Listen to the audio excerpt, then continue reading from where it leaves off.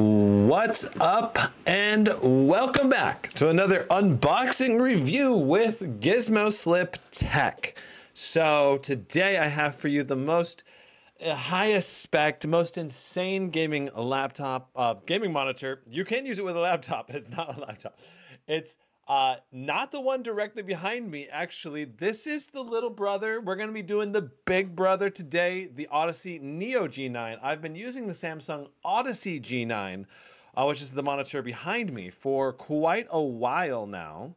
And you can see it right there. It's a great monitor. And the one we're going to be testing today is actually just like a step up in terms of resolution, refresh rate, all of the above. It's insane. We're talking dual 4K displays at 240 hertz, and it's such a high resolution and such a high refresh rate that you actually are going to struggle to put a display output given the current generation of technology.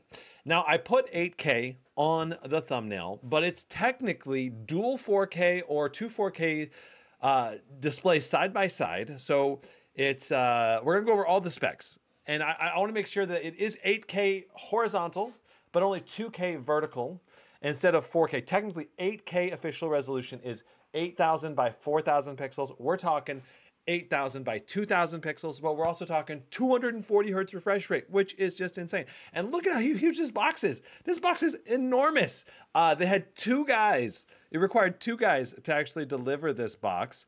And it is, it's just crazy to me how massive this monitor box is. So I hope I can set this up all on my own.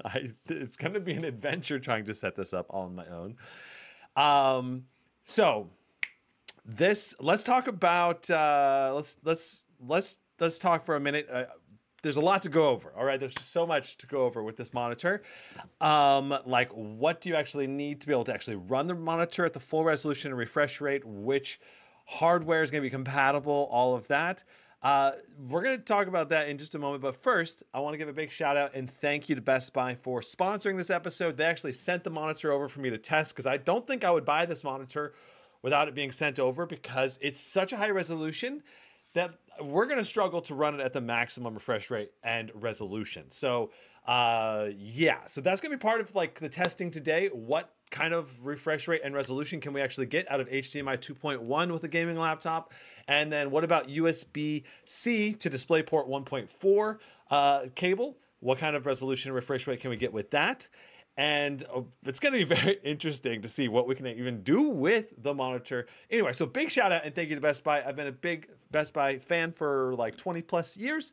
Bought lots and lots of tech from Best Buy and never had an issue returning stuff or getting warranty coverage on the things that I bought the external warranty through. And there are links in the description down below if you decide to pick up the Odyssey G9, which is the big monitor there, or the Odyssey Neo G9, which is the ultra high resolution refresh rate. So yeah. What time do I mostly go live? Usually around 4, Casita. So, okay, let's talk specs. So right now this is $500 off on a discount. So $19.99, normally priced at $24.99. It's a 57-inch monitor. So huge monitor, almost 5 feet across. The monitor that I have next, that's currently on the desk, is only a 49-inch. This G9. Oh, this is actually the OLED version. I don't have the OLED version, I don't believe. I don't think that's the OLED version. Yeah, I don't have the OLED version behind me. So I actually have the wrong link right there pulled up. But yeah, so this Odyssey Neo G9 is bigger than the Odyssey G9, which is only a 49-inch. We've got a 1 millisecond response time, as you know, of course, rated by the manufacturer. So probably technically when it's actually click to pixel response time is going to be longer than that. HDR 1000 with a curved gaming monitor. We have HDMI 2.1, DisplayPort 2.1, USB 3.0, and realistically, like, right, if you're going to actually try to run this monitor at the full refresh rate and resolution, you need DisplayPort 2.1 support, which is not even supported on the highest end hardware. Like the very highest end hardware with the RTX 4090 only has DisplayPort 1.4 A right now. So that means that if you want to be able to run this monitor at the highest refresh rate and resolution, you actually are going to need to get one of the Radeon GPUs, one of the highest ends, I believe the 7900 or the 7800 XTX or whatever. Those the highest end Radeons will have DisplayPort 2.1 support. And I'm assuming the NVIDIA RTX 5000 GPUs will have DisplayPort 2.1 support as well. So given that we don't have the highest end monitor outputs on our laptops or on our desktops even right now, what we're probably looking at is either the full resolution by 60 hertz or the full resolution by 120 hertz. I don't think we're gonna get to the 240 hertz today in our testing, but we'll find out. I have both a USB-C to DisplayPort 1.4 cable, as well as an HDMI 2.1 cable, plus whatever cables the monitor actually comes with in the box. So we're gonna be doing some side-by-side comparisons with the Odyssey Neo G9 versus the Odyssey G9. And you can see the full list of things we're gonna be testing. We're gonna be testing game performance in the ultra high resolution as well, because, you know, when you think about how high of resolution this is, with upscaling support, I think a laptop would actually be able to put out decent frame rates in a lot of games, like the Blade 18 with Thunderbolt 5 should be able to support the full 8K 240 hertz refresh rate and everything on this monitor. So that's probably going to be the first laptop for 2024 that's going to come out with the full support for the full 8K 240 hertz refresh rate. And in the vast majority of esports games, I'm pretty sure you're going to be able to get really high frame rates, because most of those are CPU bound, even at 4K resolution. So going to the, I don't know, some of them, like Apex Legends, are going to still be GPU bound. You know, so you're probably looking at like 120, maybe 100. I don't even know how many FPS. That's why it's a huge gray area, right? You go play Valorant though, or Counter-Strike 2, I'm pretty sure you're gonna be able to get very high refresh rate, frame rates, even at the whole dual 4K ultra high resolution and everything. So very interesting. Okay, let's check chat. 75 says, yo, Brandon, what's up, mate, from Asus ROG Live back. Nice, welcome back. Wonder how much that monitor costs in EU. Not sure. Lincoln says, well, I do, my neck would hurt by looking to the left and the right in my apartment, LOL. Well, yeah, the part of the idea of this monitor is that it's so high resolution that you scale everything. The idea is that you don't make everything really tiny, so you have to get close. The idea is you can sit a little further back and you scale everything up, but the detail is going to be super, super good on a monitor that's this high of a resolution. Now, I would invite everyone, if you enjoy this type of content, gaming monitors, gaming tech, gaming laptops, the main focus, of course, we're going to be using the monitor today with gaming laptops. Hit the like button, hit the subscribe button, and come back for more. So without further ado, let's talk detailed spec overview on the Odyssey 57 Neo. Now, and I want to mention like kind of the three monitors that are, I guess, competitive, and I'll have links in the description to all three here in a moment. So there's an OLED version of this monitor. All right, you've got, and that's a 49-inch, and then you've got the regular Odyssey Neo G9. This is interesting. So I think this looks like the one that I have on the desk behind me right here. So the OLED version costs $100 more than the one I have on the desk behind me. This is the one I have on the desk behind me. It's a QHD, so 5120 by 1440p resolution is the one behind me. And this is probably the one I would get if you have a current gen 2023 Thunderbolt 4 support or HDMI 2.1 support. You're gonna be able to at least get 120 hertz at that QHD resolution with a USB-C to DisplayPort out, which is going to be very good, obviously, experience. But I don't even know if you're going to be able to do the full 240 hertz at QHD, dual QHD. So that's, well, we're going to be testing things out today. All right. So Yeah. All right. So let's talk this Neo G9 Dual. So 240 hertz. At this high of a refresh rate is unheard of. All right. 240 hertz at 7680 by 2160 resolution is just insane. You know, and like I said, you need DisplayPort 2.1 to be able to actually output at this full resolution. And the only GPU currently supporting that is going to be the Radeon, the highest end Radeon GPUs. And the sad part is the RTX 4090 is just way more powerful than those Radeon GPUs. So the frame rate you actually get with those Radeon GPUs is just not going to be as good. So probably the most ideal scenario is using the RTX 5000 series whenever it comes out with this monitor.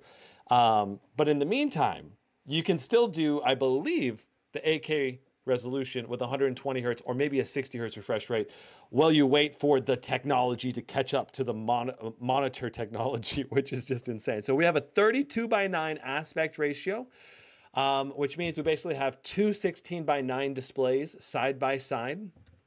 This has a 420 candela per square meter brightness, which is going to be like, I believe it's sustained brightness. Of course, this is HDR 1000 VESA certified. So that means that when you have a lot of dark images on the display and you have very smaller, brighter areas, those can go up to 1000 nits brightness, which is just going to be super bright and super vibrant as well. I believe this is 100% DCI P3 color gamut. Let's see. So 140 PPI, which is very high for a desktop monitor. It claims a 1 millisecond gray to gray response time. And let me move, I'll just scoot this over for right now so you can see all of this. AMD FreeSync is included, so you should be able to get basically prevent screen tearing with both Radeon and a NVIDIA GPU. There is core sync and core lighting, which is interesting. So you should be able to like use external lights to like light up your room to match the monitor, the colors on the monitor. It comes with an ergonomic stand that lets you swivel, tilt, and adjust the height of the monitor. And yeah, I mean, it's a 1000R curved screen, so that gives you a lot of curvature around the display, which kind of gives you more of like almost like you're using like a VR display. It's like very surround. It like goes into your peripheral vision, which is great for first-person shooters or adventure games when you want to see all of the enemies around you. You can pick up that movement in your side eye and really see everything around you. So I've really enjoyed using my Samsung Odyssey Neo G9 from 2023, I guess. I'm not sure. It's interesting that they're both called the Odyssey Neo G9, but yeah, they're both named exactly the same. It's just different resolution, essentially. So, all right, shall we get into the unboxing process? This thing's gonna be big. Did I ever find the Spider? No, we looked for my Spider 5 Elite for like a half hour last night and another hour today. We looked everywhere. I'm gonna have to buy another one, I think. So yeah. Gizmo is cool. He also noticed our conversation and explained it. Love this channel. All right. Let's do this. So this monitor, it's so big. It's gonna be hard to fit this in the live stream. I'm gonna grab a pair of scissors real quick. Actually, I should be able to just use this to cut the tape. So I want to get on the other side of this so you can see a bit better.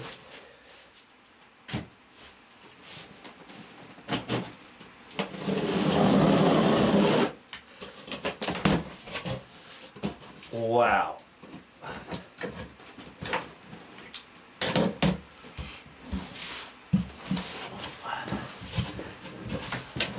So that's how it's packed. I'll tilt the box up so you can kind of see it.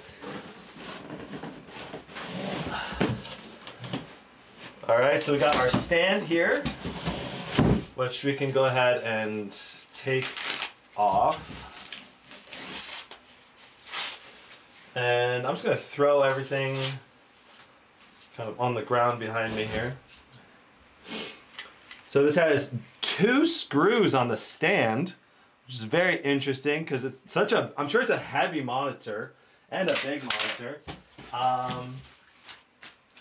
We've got our screw thing that goes on the back. This helps, this basically mounts into the back and you screw it onto the back to lock in the monitor. All right. Here is the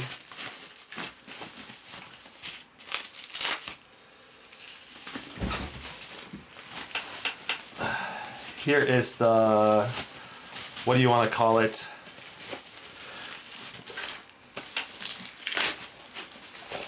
The arm that goes up from the base and holds the monitor up. It's quite heavy duty. It feels like there's a lot of metal in it.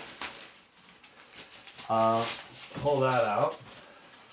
So this goes into the base right here, kind of like that. And then it holds the monitor up. All right. Wow. All right, so this is the plastic cover that goes on the back of the monitor. Once you get all your cables plugged in, this goes on the back. Probably the last thing you put in on the monitor itself. Wow, this monitor is just huge. All right, so here's the cables that are included. Let's go ahead and take a look.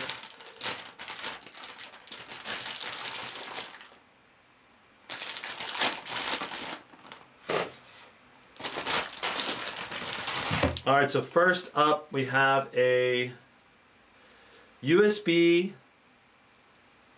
A 3.0. This is going to basically plug into our USB hub on the monitor itself.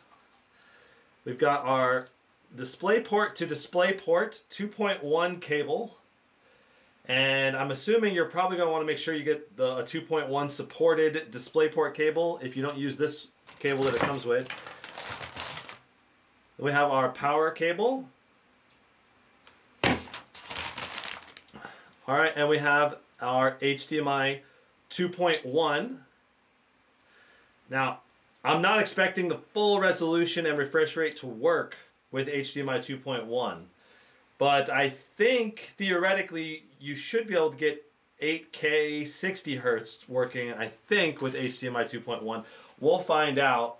But those are the 4 cables it comes with.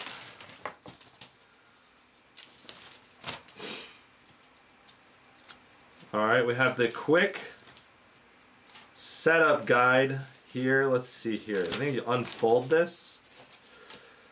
It's like a poster size setup guide.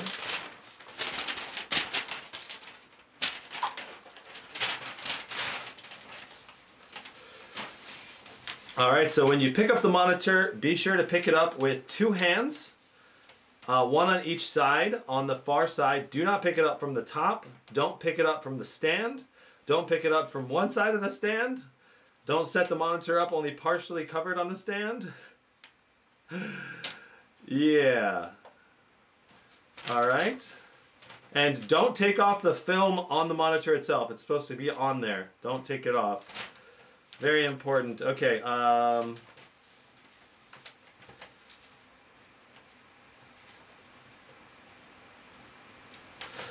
So looking at tidying up the cables, you plug the things, your HDMI power cables, all that into the back. Then you can put those cables into the little receiver arm that goes down and out the back of the little support arm. So there is cable management built into the monitor itself.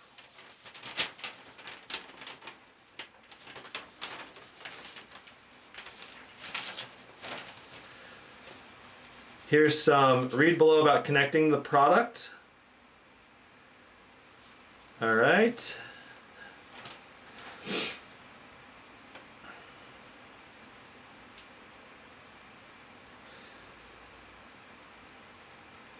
Yeah. All right. I mean, there's pretty much saying plug in HDMI to plug in HDMI is basically what that says. Then we have our function key. This looks like it's going to be located in the front middle of the laptop itself. Just probably behind or underneath the bottom of the middle of the, not the laptop, but of the monitor.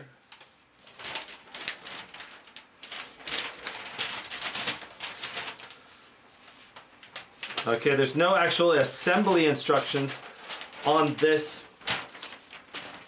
So let's see if there's an assembly instructions portion. There's your regulatory compliance stuff, safety instructions in lots of different languages.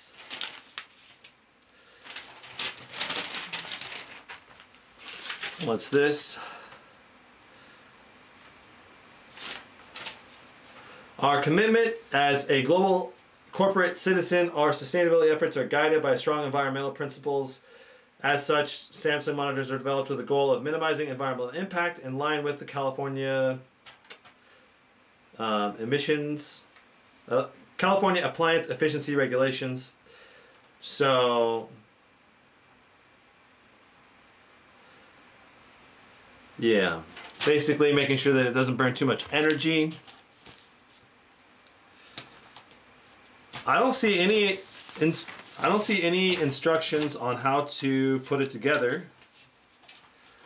Got warranty information here. 1 year parts and labor on the warranty, so you have a 1 year warranty on it. Of course, you could get an additional warranty through Best Buy if you decide to go down that route. Okay, here's the setup guide.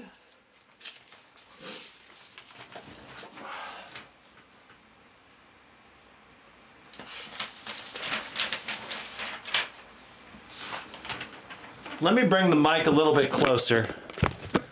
And let me check chat in case there's anything else.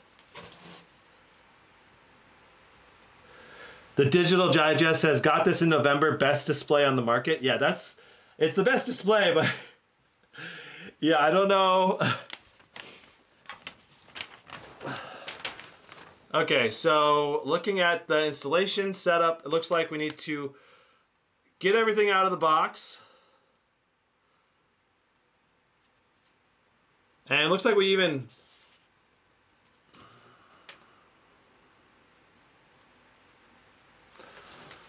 I'm not sure exactly what that is telling us to do yet, but we definitely need to plug all the cables in while it's still inside the box.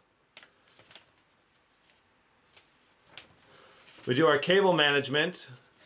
We put the little white thing on the back after we put the cables in.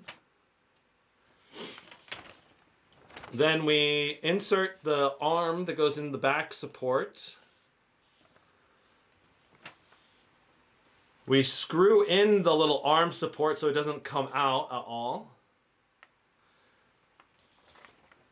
Then we attach the stand to the arm. And then it's recommending tilting the box up and holding the cables out.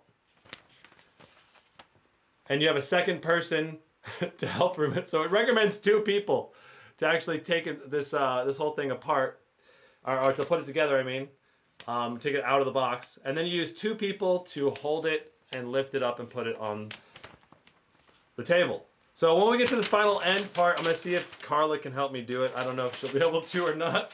If not, I'll probably manage on my own. All right, so.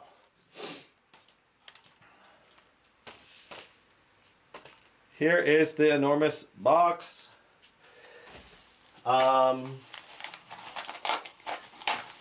never saw this as part of the instructions. What is this?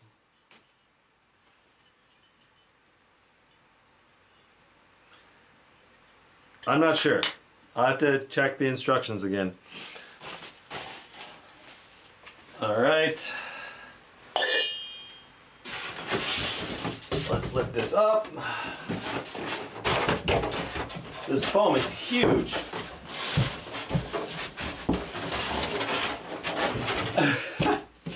This monitor is insane. Look at how big it is. It's so much bigger than the other one. Like, that's how big that one is. That's how big that one is. This one's, I mean, it is 8 inches larger across diagonally. But, I mean, it's actually going to be a lot more in terms of size. Maybe the instructions were telling us to get rid of this plastic wrap. I think that's what that instruction was telling us to do. Reviewing the instruction manual again.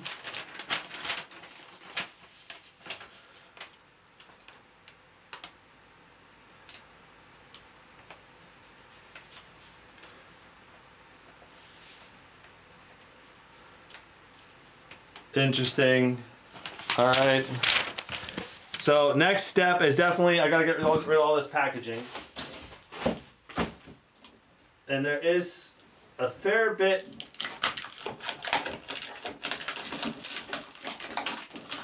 Oh my, it's so much.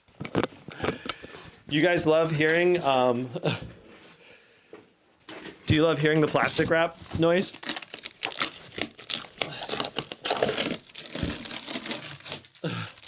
Oh my.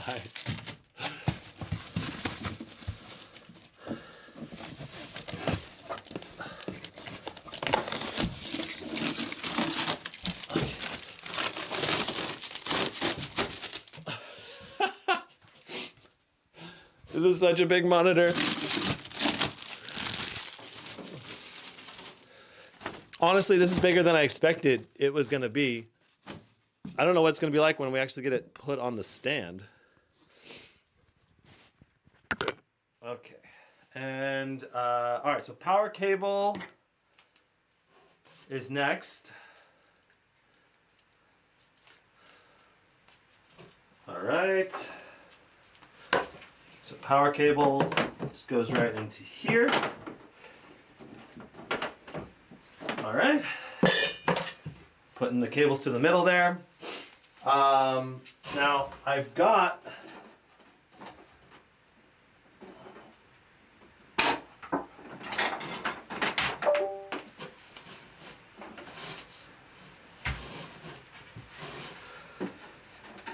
I guess this is where I need to show you. I mean, I have shown you this before, but let me show you again in this live stream.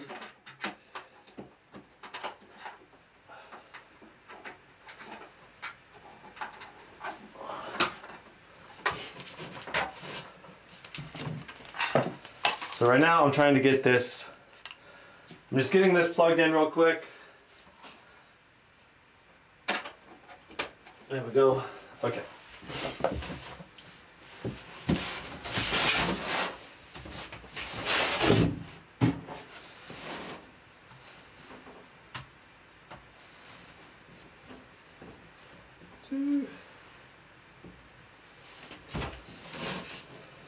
Does this work?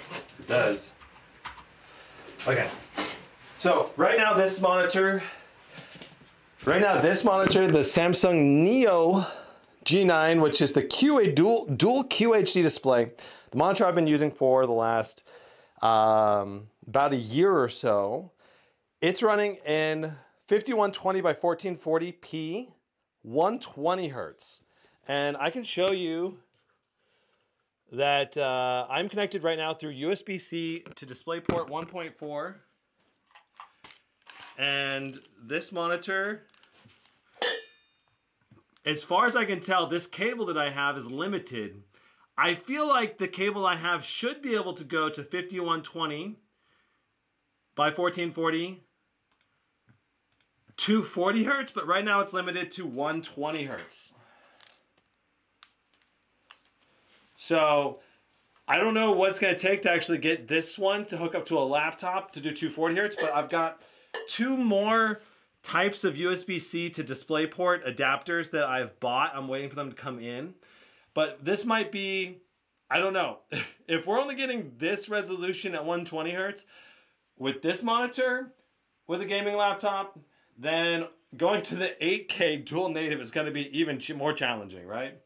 So, yeah.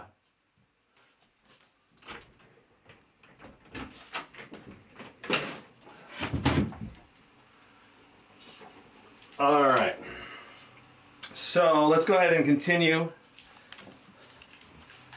the Big Mama Jama unboxing so we can get these two monitors side by side. So that means I need to unplug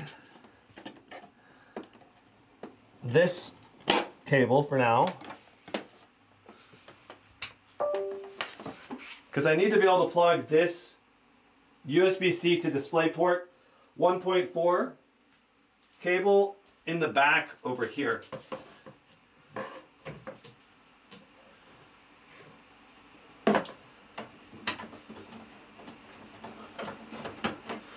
Wow, there is quite an array of cables, cable plugins on the back of this monitor. Let me actually show you. We're going to go handheld.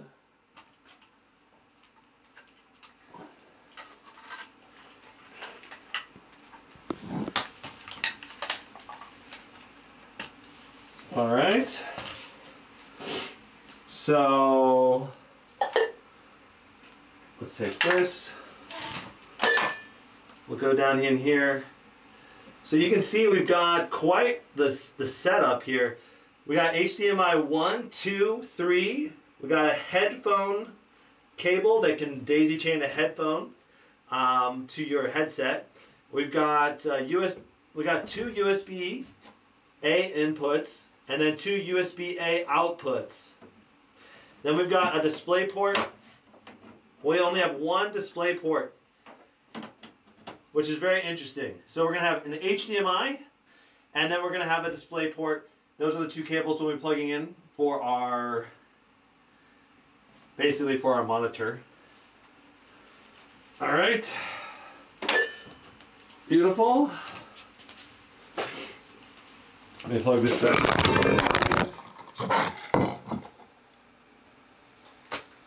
here.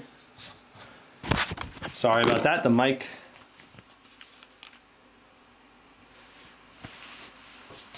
All right, so we have two cables there. We have our power and our display port to USB-C. And then we're going to grab our HDMI cable here.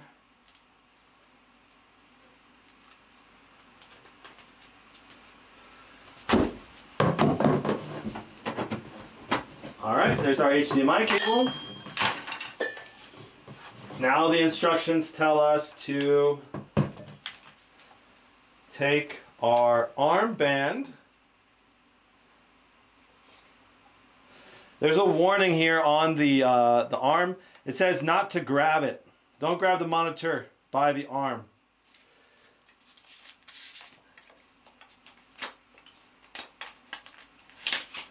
We'll take that warning off. We got screws in here that all have tape on them. You know, the idea here, of course, is that these screws want to stay in here. They don't come loose. There's kind of some threading right here on the. There's some threading right here built into the metal piece. And notice that there's a little connector here. You want to make sure you put this in and then put it forward, and then you screw down the screws. And that's really what's going to lock us in overall. So let me scoot this over to the right.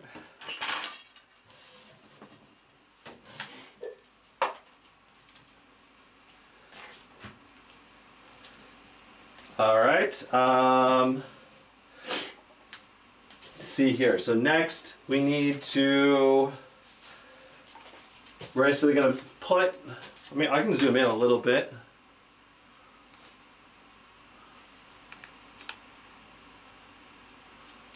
All right, we're going to scoot this in just like that. And then we'll need to take our screwdriver, which I used to cut open the box. And then I put the screwdriver somewhere.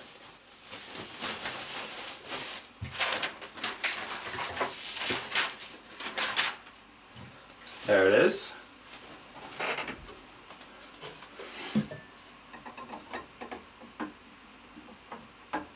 All right.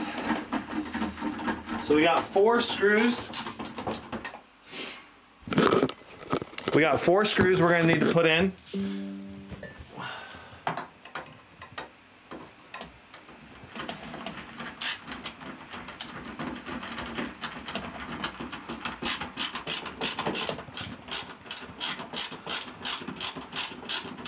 The nice ratcheting screwdriver is making this a lot easier.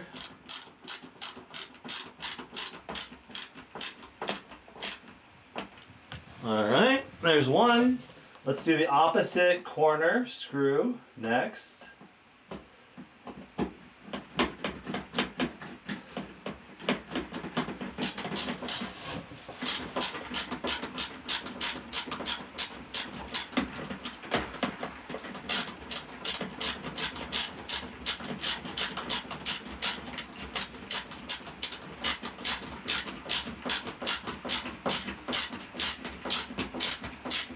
All right, there's 2. Let's do this screw next.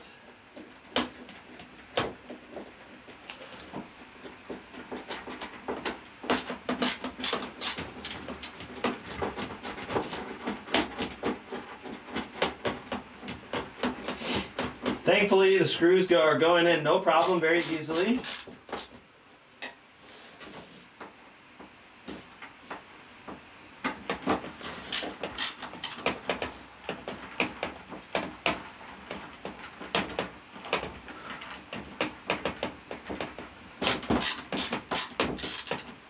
All right, so we're very much locked in now. I'm just going to tighten each screw a little bit more to make sure that it's really locked in. Not too tight, but just like snug. There's not really any reason to over tighten because you may need to take this back apart. But there we go. All right, now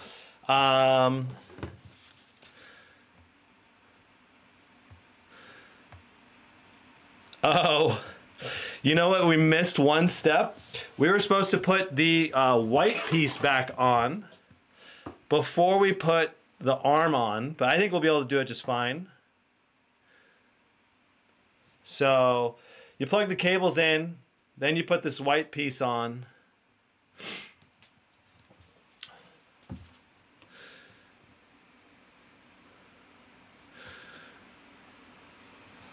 All right.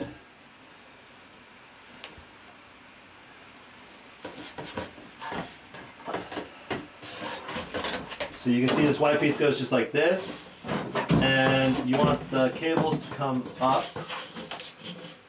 above this, just like that.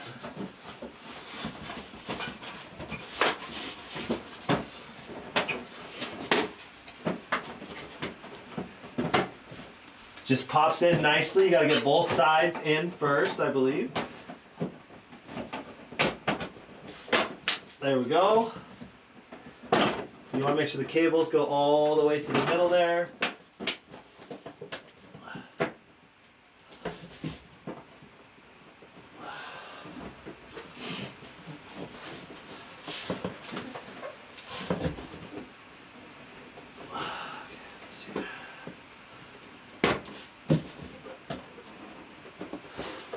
It's popped in good enough. Okay, so that's good.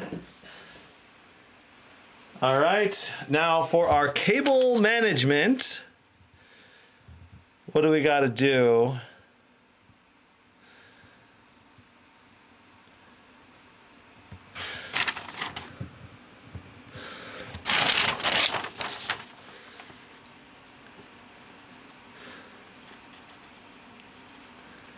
Looks like you don't worry about the cable management until after you set it up and pull it down.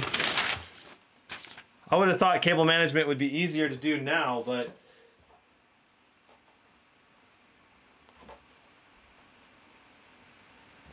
I could be wrong. Looks like this cable right here might actually be partially for the cable management side of things. Let's just do that right now. Okay, and next up, here is the manual again. All right, so we've taken everything apart. We've put the cables in. We've put the little plastic piece on the back. We have attached this.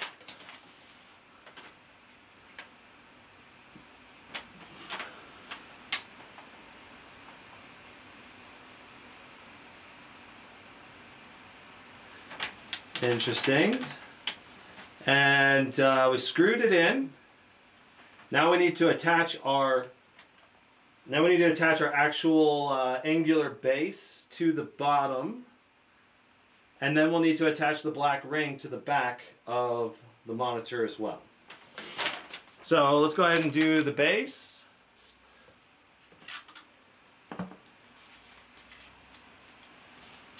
All right, so base is next.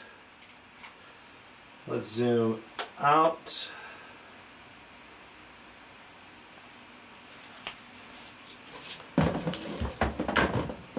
All right, so this base just goes right in here, and we've got finger tighteners for this. Probably want to make sure both get the screw started.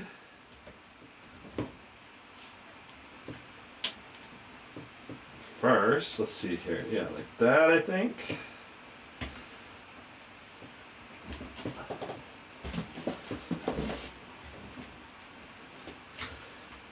The front one is not acting like it's screwed on straight.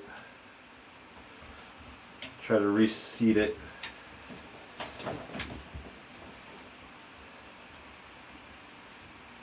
I don't know.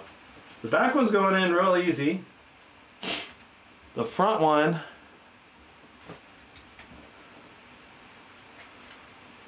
kind of going in rough. It's going in though. And we'll probably want to use the screwdriver as well.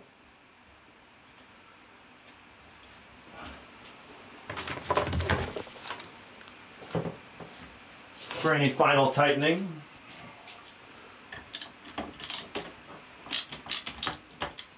All right.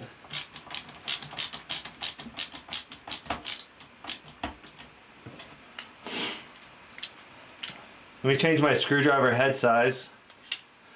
It's kind of stripping the screw a little bit. There we go.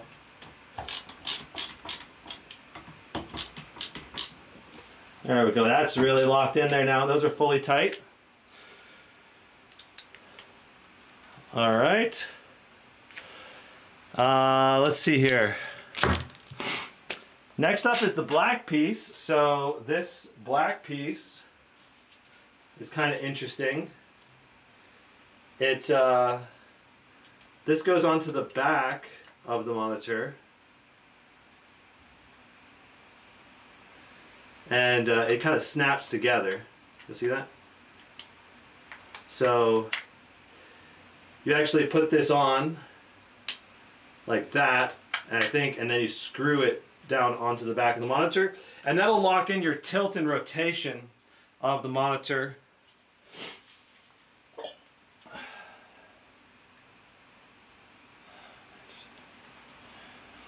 You know, I think this black piece is for wall mounting it. This black piece is for, I think, for wall mounting. I'm not sure.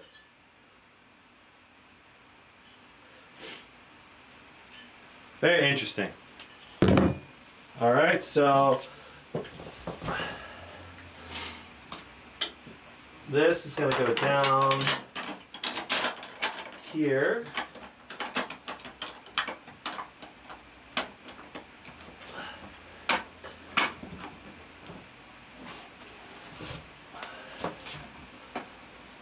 And let me look at the instructions one more time.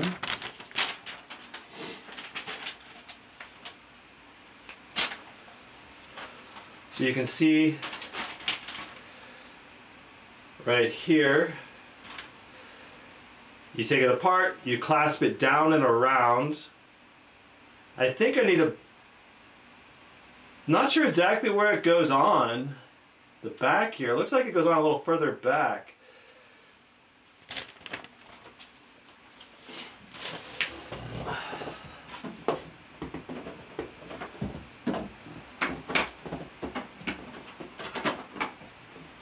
No, that's correct. It looks like it's in there.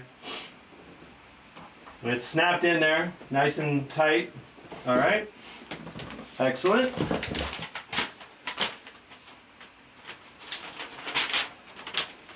All right, so now you're ready to tilt.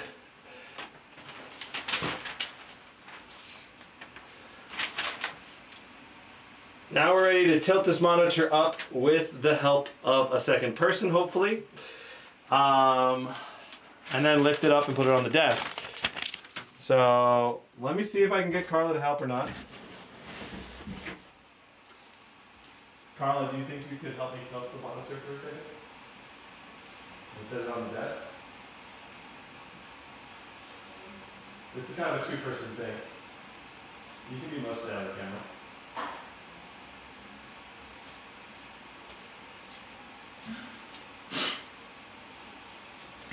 Okay, so let's back the camera up.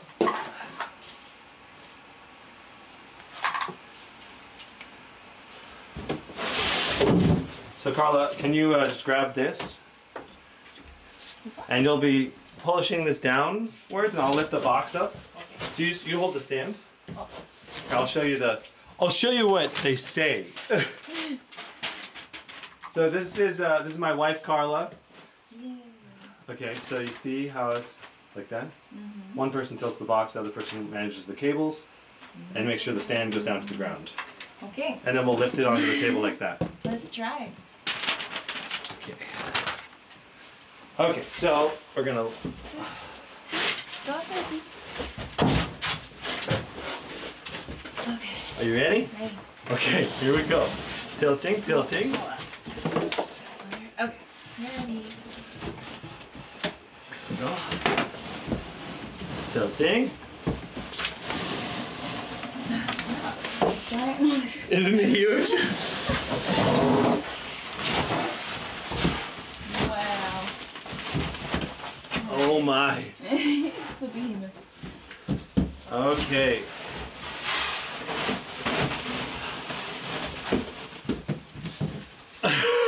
I'm kind of trapped back here now. Let me get over here. We got the monitor out. Ha ha. Ha ha ha ha.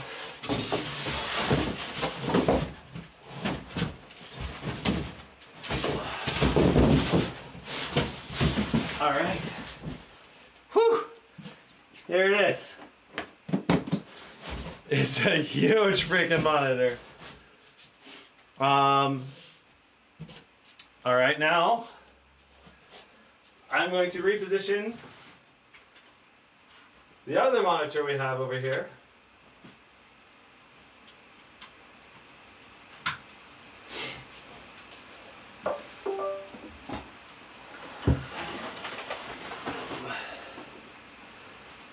So we can set these two side by side. All right. Okay.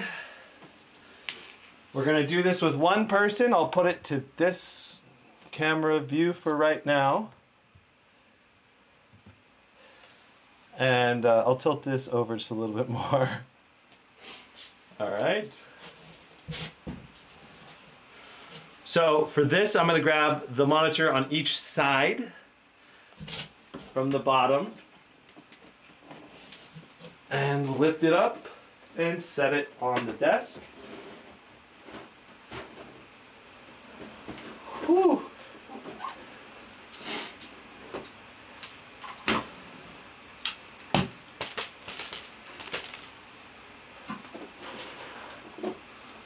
Wow.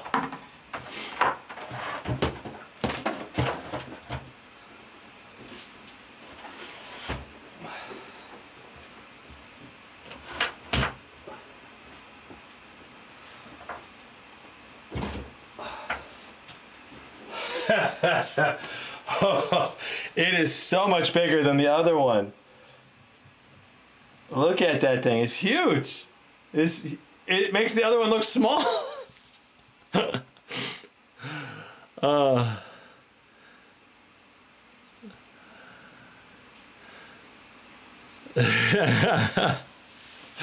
Okay, so let's get them both hooked up, I guess. Or at least hooked up enough. I at least want them to hopefully be side by side. So you can see the comparison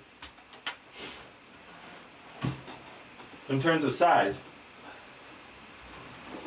Without this monitor falling off, that would be the best. Definitely would prefer that. All right.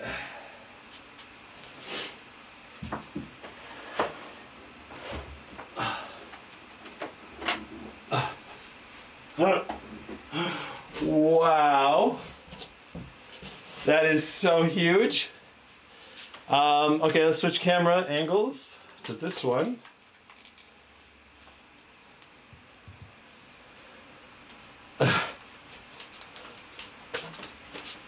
See, now that would be a monitor experience, wouldn't it? Just set them both up. NVIDIA surround like this. Oh my gosh. So it's 4K times 2. Yeah, it's two 4K panels side by side in this one. And this one is 2 QHD panels side by side in this one. They're both 1000 nits brightness HDR 1000 displays with 240 hertz refresh rate. All right, so we're gonna go ahead and move the camera back. And I'm gonna need to pull this box out of the room. The box is huge. So let me do that. It's like a puzzle game, trying to get everything out of here.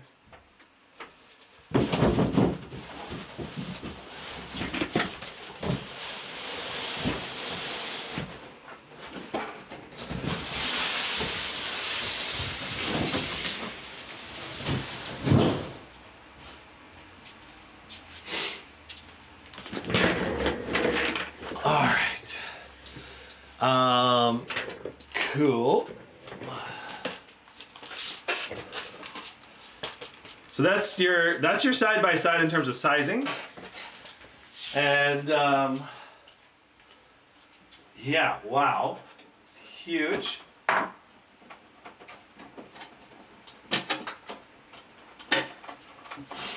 We're going to just unplug this guy, and I guess we'll put this on the floor for now, so we can just utilize this big mama jama.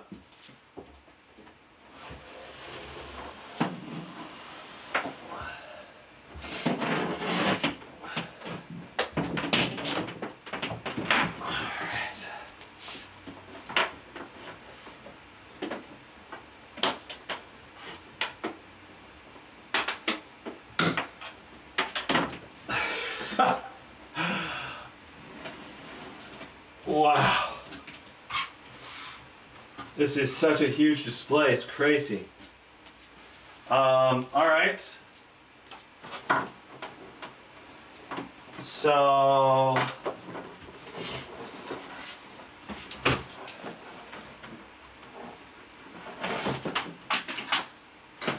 we got our SCAR 18 there. We got our, so we're gonna use the SCAR 18 right here for our laptop to power the monitor,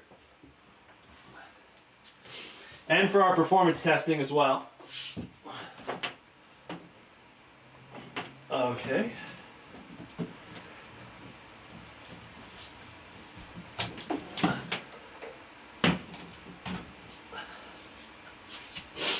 We are plugged in.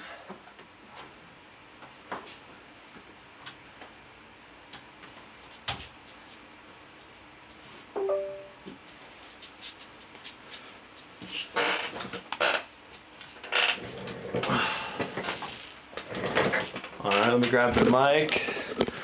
So I gotta get the SCAR 18 operational here.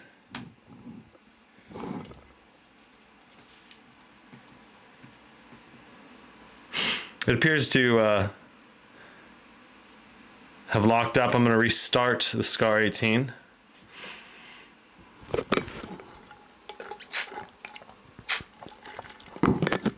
All right.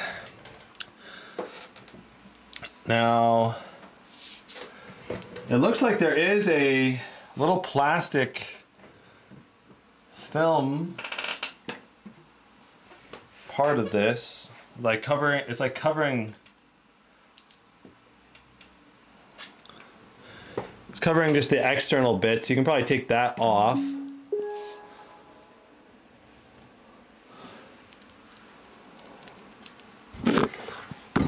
All right. So let's see if we can we turn the power on? Power is on. Now we need to plug in the display. It's on HDMI. Let's go to source, display port. For our source,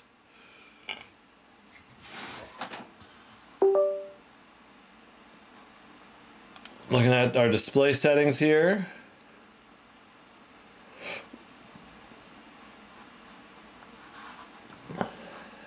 It is, there we go.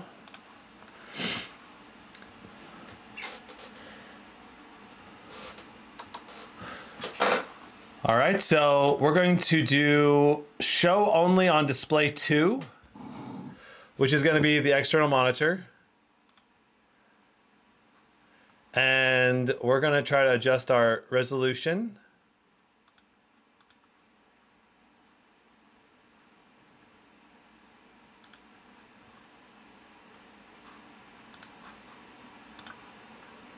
So we do have 120 hertz selected right now. But here's the resolution. So we can go all the way to, let me go and zoom in here.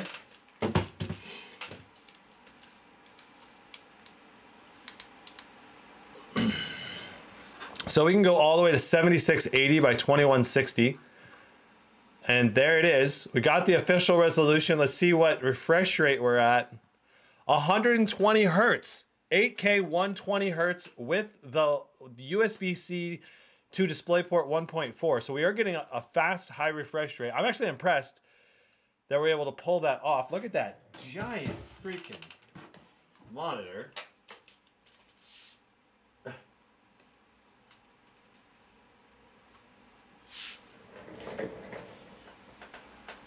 Eight K 120 hertz with a laptop. How about that? That is too freaking sick. So that's just being powered with the SCAR 18. Now let's go ahead and get into some benchmark testing with the games. We're going to redo the set of benchmarks. The mother of all monitors. It's crazy. Still 8-bit. If you use USB-C DisplayPort HDR, you get at least 10-bit. Interesting. Yeah, if you want... If you want the full 8K 240 hertz experience, you're going to need to buy the Blade 18 2024 version with Thunderbolt 5 support, or whatever the next gen laptops that have Thunderbolt 5. So I'm not sure. I think we're going to do kind of like that probably for our testing. Something like that at least. And I actually set up a second... I set up a second tripod for the other camera to be used on my face, because otherwise I'll be facing away from the camera the whole time. So let's go ahead and take this guy off. And let's see, this is going to be hard to route this camera. Let's see. Okay. Coming down here. We might have to unplug and replug this camera. Woo. Hello, camera. All right, actually you're gonna have to go the other way. Like this. Yes. Yes. Yes. All right.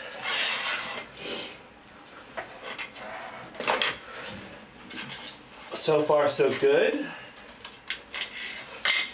All right. Oh, yes. I think it'll just barely reach.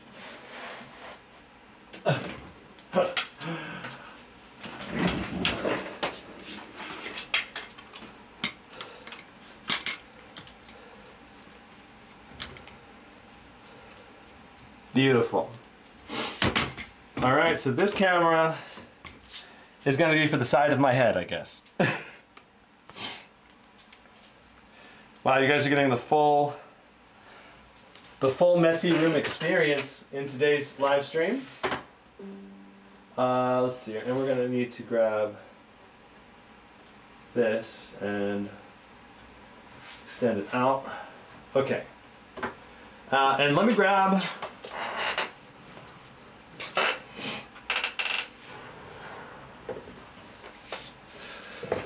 my phone here so I can see chat while we're at it. Okay, beautiful.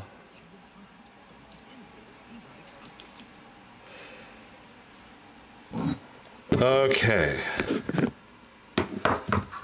Holy smokes. Okay, so just looking at this monitor is a enlightening moment because it is huge. It is an enormous monitor.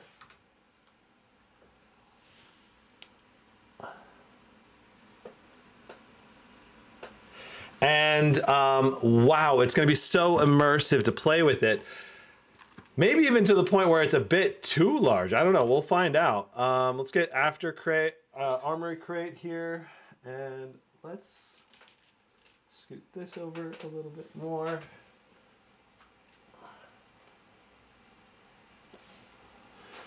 All right, so I think the stream can see this. We're going to go to manual mode. We're going to crank the fans up to the highest performance settings. All right, so 8K 120 hertz for our display output, which is exactly what I was hoping that we were going to get. We're going to go into Apex Legends to start with and see what kind of frame rate. I don't know what kind of frame rate we're going to get. Time to test how good a laptop 4090 is at ultra high resolution. Oh my goodness.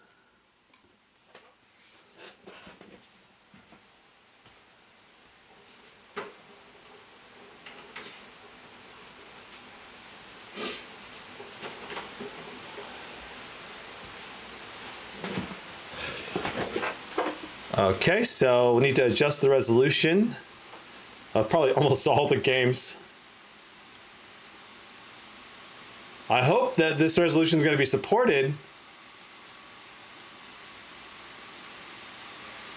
There we go. We had to go to borderless window mode.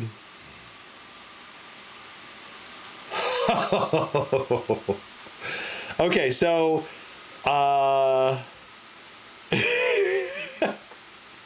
this thing is massive. It's huge.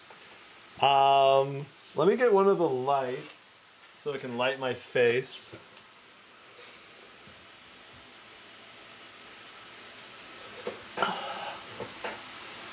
All right, and wow, it is so detailed. Like on the Pathfinder, all the little details on the Pathfinder are just fully, like, no pixels. I cannot see any pixels at all. It's just such high resolution. Let's try firing range.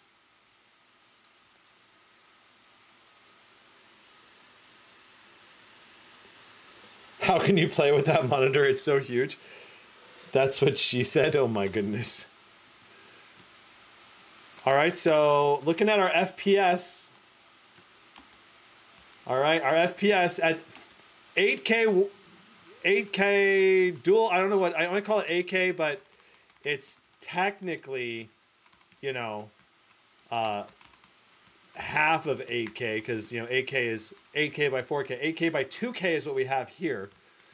So let me make our FPS graph, bar, text, whatever you want to call it, bigger. Wow,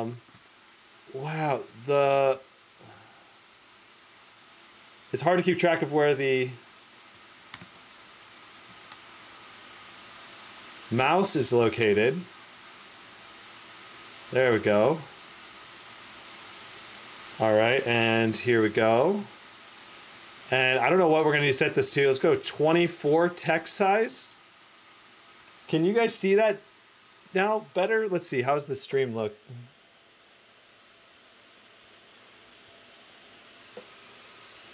Is that big enough? Probably needs to be a little bigger still. Let's go 36. Okay, that's too big. Let's try 28. That's still too big. Try 26. What happened to our text display? Ah!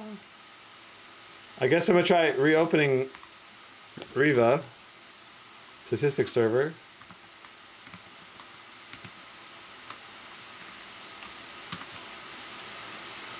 It like crashed on us, I think.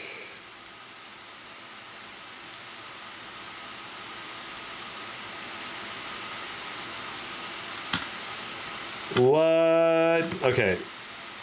Let me try closing Afterburner and Riva. We could also try scaling this with Windows scaling settings. So this is one of the things, if you're gonna go with an ultra high resolution display, some of Windows, some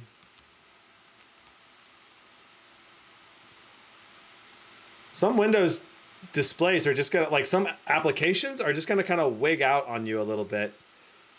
Let's try 175 for our adaptation. Let's go Afterburner, let's reopen it.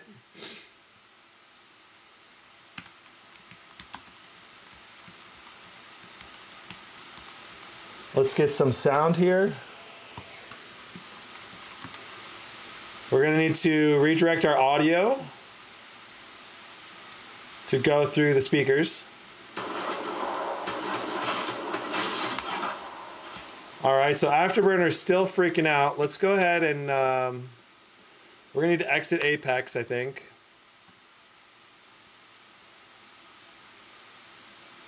Let's reopen Apex Legends.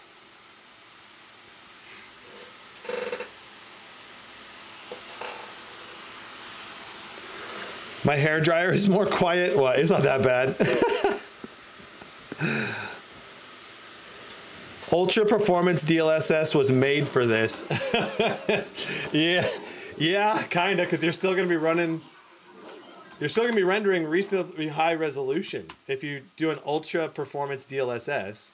You know, when you think about it, it's wow. This is such a vibrant, great-looking display.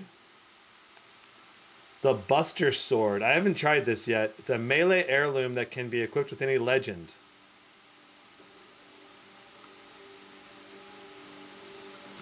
Interesting. So our overlay is still not great. Let's go to Afterburner. Let's go 1000. Is that gonna help us out? Nope. Let's go down to 20.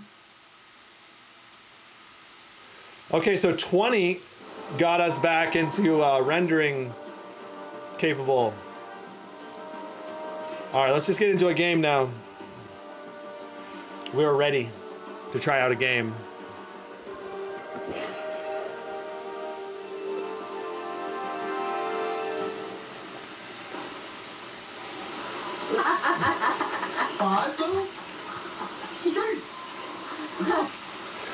So right now, keep in mind that the monitor is only technically 120 hertz refresh rate. So if we're hitting close to 120 FPS, then I will be happy. Okay, we got our Pathfinder. This is good. The display is looking good. Very minimal ghosting so far. It's only, you know, 60 hertz being rendered right now, but that's because we're in the menu or whatever, like the character selection. 125 FPS right there. Right now in this scene.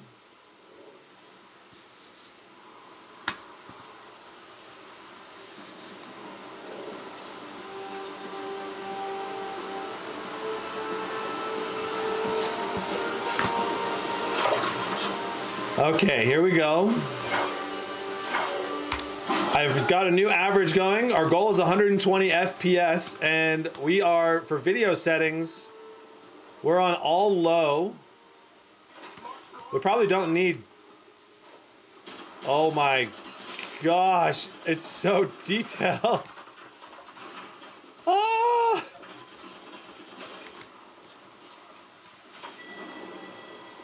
It is like huge. I kind of want to take another foot back because it's such a huge display right now.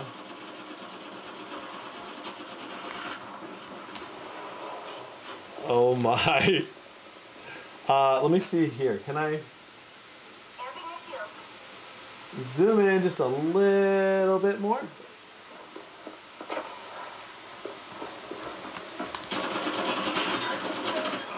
All right, we got one kill. Let's go.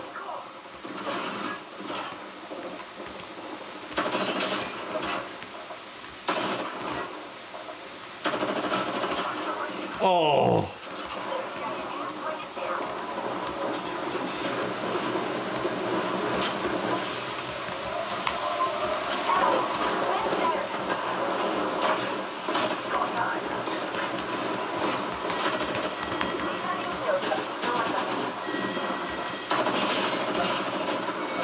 We got shot by a couple people top and bottom. This is playing pretty good though, like considering the resolution. I mean, I would rather have 240 hertz if I could for a competitive game, but this is still like very, very playable. Excellent overall feel to this.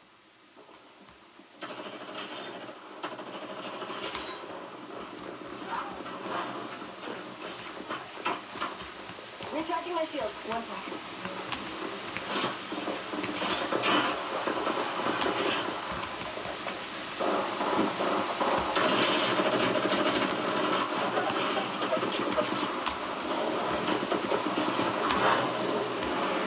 Oh boy.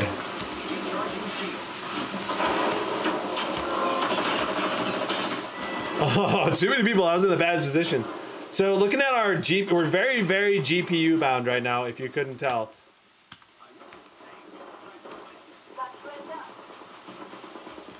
I'm kind of shocked that we're able to do a 110 FPS on average in Apex Legends.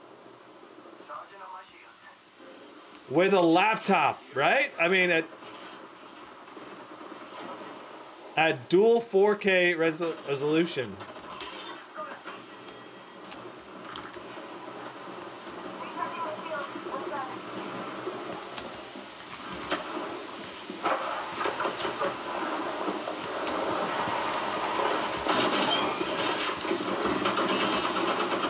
Oh, that's my teammate. LOL.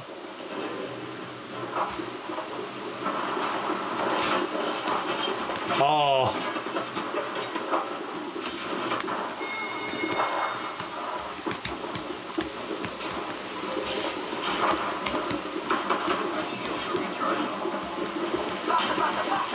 No.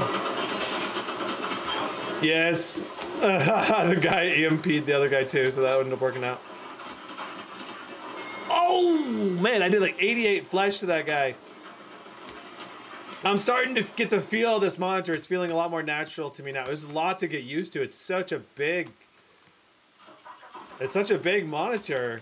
Like, it's so immersive, but at the same time, it's quite large, you know?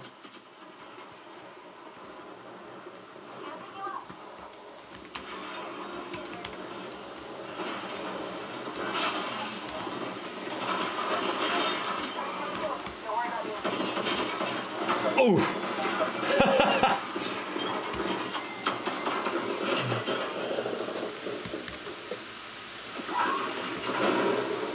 Man is living all virgin's dream right now. What?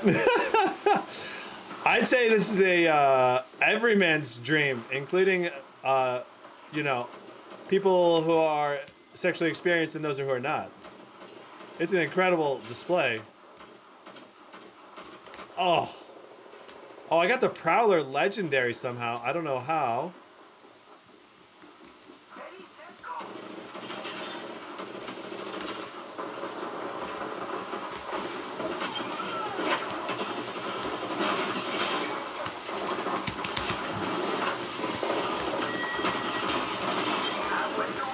Let's go! Yes!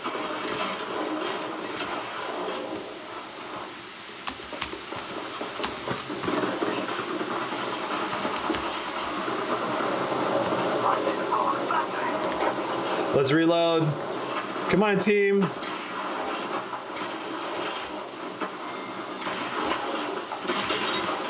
No! Our 1% low is 74, 110 for our average. It's a good ratio of FPS average to 1% low, but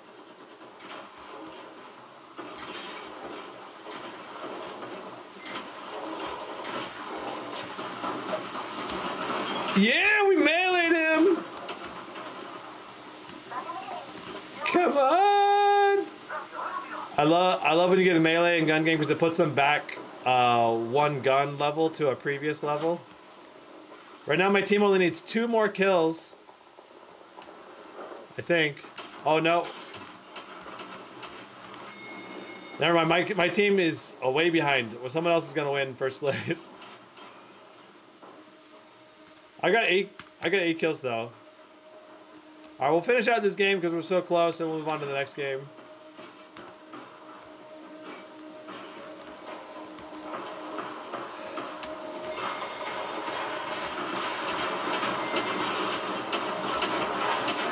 Oh my god, I hate this gun so much. Ah! The EVA 8 is such a bad gun.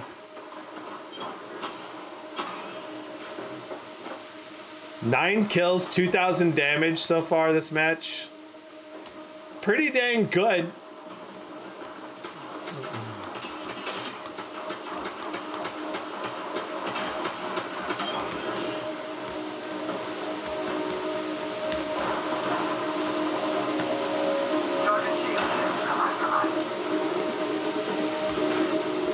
Uh-oh. That's the team in the lead.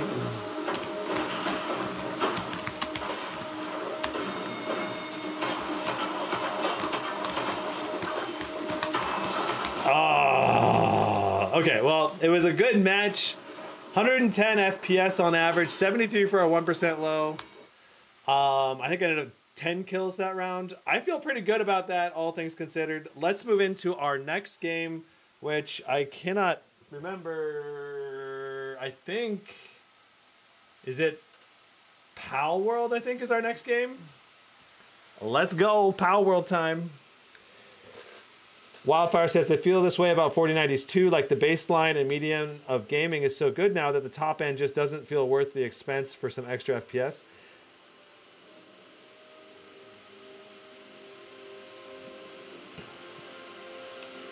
I mean, it depends on what resolution you're trying to go for, right? If you're trying to go for a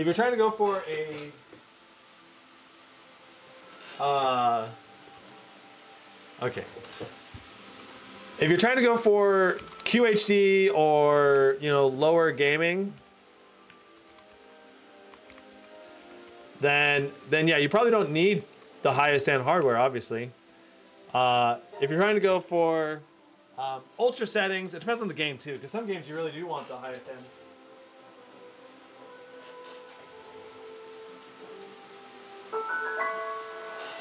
All right, so whoa. Palworld is pretty intense. So let's see what our settings are. Graphics are on all epic with DLSS on quality. Can you see that? All right, our settings right there. All epic, DLSS on quality. Let's see how it plays.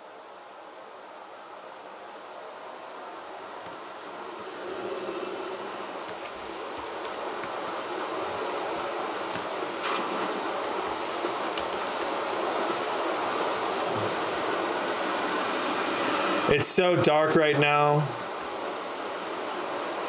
It's nighttime.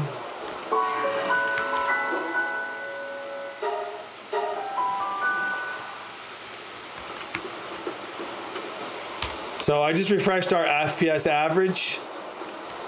56 FPS, 24 for our 1% low is pretty good.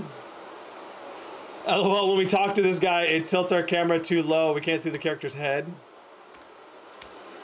It's a widescreen problem.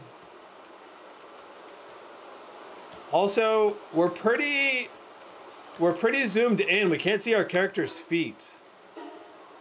Let's go to the graphics setting. Let's make it a wider field of view.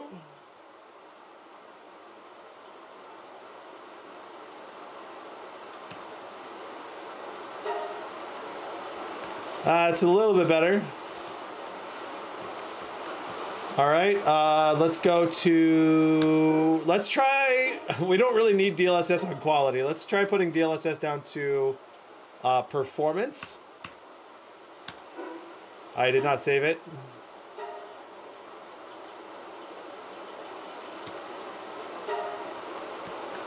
Wow, it still looks crisp. All right, so now we're getting 75 FPS, 69 for a 1% low.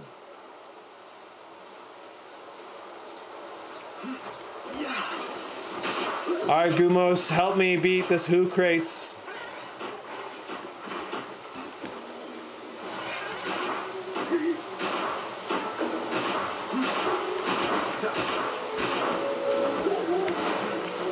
Oh, the Who crates. Oh, there's two of them going after me now. That's not fair. We're gonna die.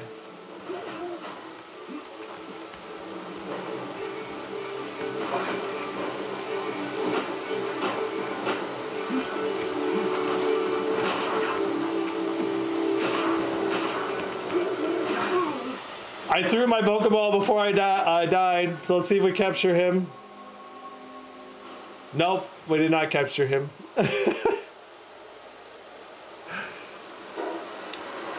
So, very playable though, 72 FPS on epic settings. Let's try, we'll go to, let me go to the fireplace here so I stop getting this cold damage. Let's go to our options, graphics. Let's try low settings and see what we get. We'll do low for everything except textures.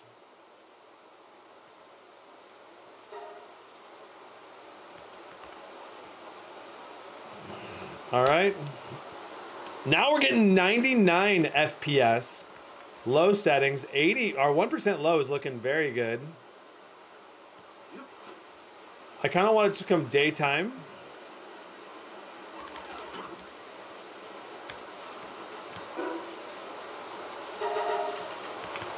All right, so we need to make a weapon so we can capture some pals better.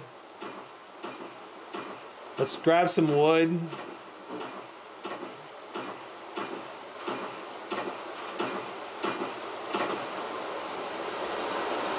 All right, we're gonna need to make a primitive bench.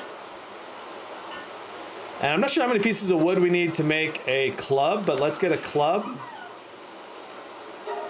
Let's make that club.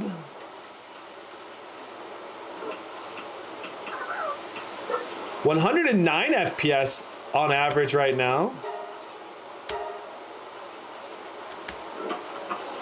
Make another pal sphere. Let's see if we can catch this. Let's see if we can catch this chickpea.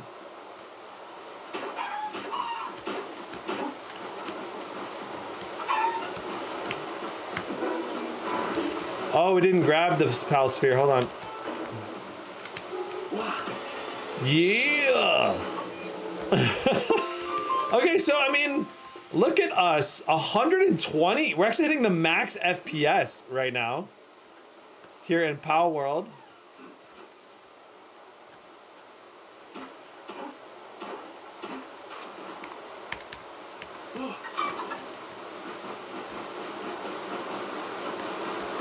I mean, low settings actually still look pretty good in this game. It doesn't look too big of a difference. 109 FPS on average.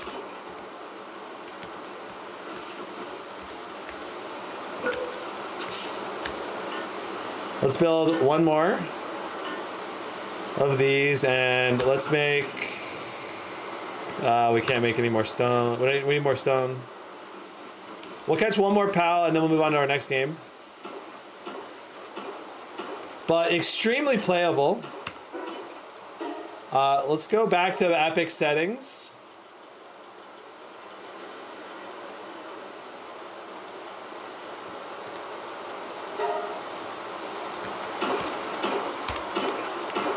So 68 FPS. I mean, it looks smoother when we were doing like 100 something.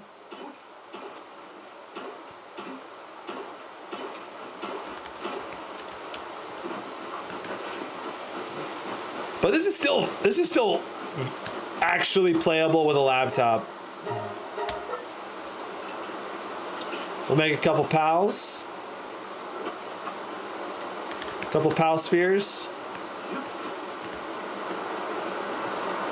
Let's go whack this lamb. Oh, we killed it. Whoops.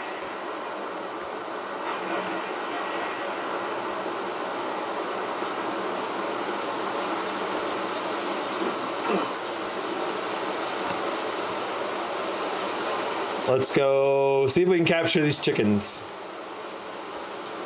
Hua, hua, hua. Well, we leveled up. We're level 4 now. I'd say the only issue with playing this wide of screen is that it's ends up being a little zoomed in because you can't see your character's feet, which would be what you normally would be able to see. But this is obviously very playable. That's just a widescreen issue. That'll be the case on every widescreen. So 69 FPS, one on epic settings, over 100 FPS on low settings. That's awesome. Let's move on to our next game. Let's just do this. It's here, Counter-Strike 2 next. See if we can get 120 FPS with Counter-Strike 2.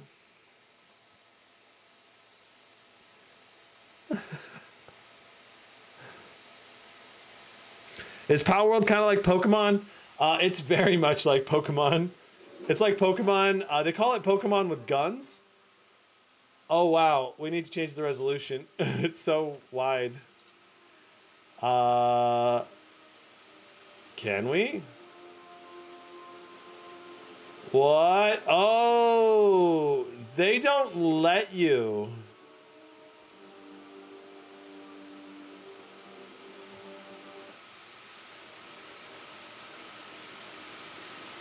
They don't let you play ultra wide in Counter-Strike 2. I don't think.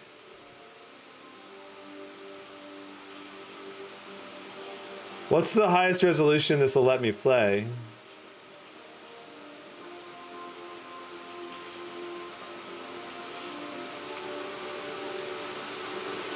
.32 by 1800. What? So this is a Counter-Strike 2 competitive issue. They don't let you play ultra high resolution, ultra wide, because it's gonna not be fair for other players. So that's what they say. You have to be 16 by 10, 16 by 9, or 4:3. So there's not much point in testing Counter-Strike 2 further because, yeah, there's not much point. Let's move into Cyberpunk 2077. All right.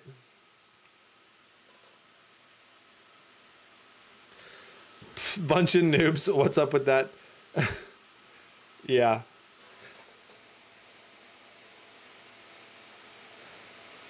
Why no Thunderbolt in such monitor? Well, Thunderbolt is actually not high enough resolution to handle the full FPS. And basically Thunderbolt 4 utilizes DisplayPort 1.4 technology basically, and that's what we're using here.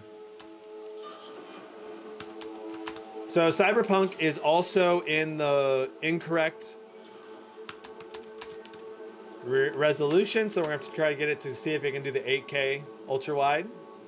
I'm just going to call this resolution 8K ultra wide, or 8K dual 4K or 8K.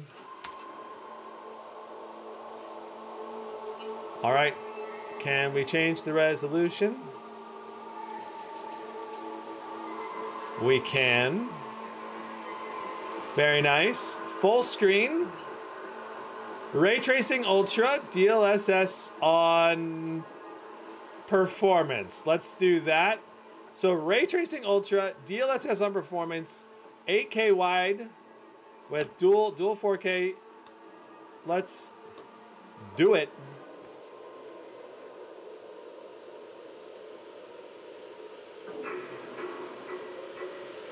Would you get the full resolution out of the ROG 4K 240 hertz if it isn't ultra wide?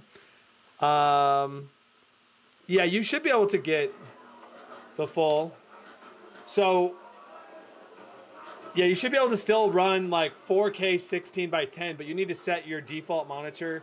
You would basically need to set the monitor to 4K centered in Counter-Strike to probably get the best experience. So we're at 44, 45 FPS right here in 8K, 8K ultra wide.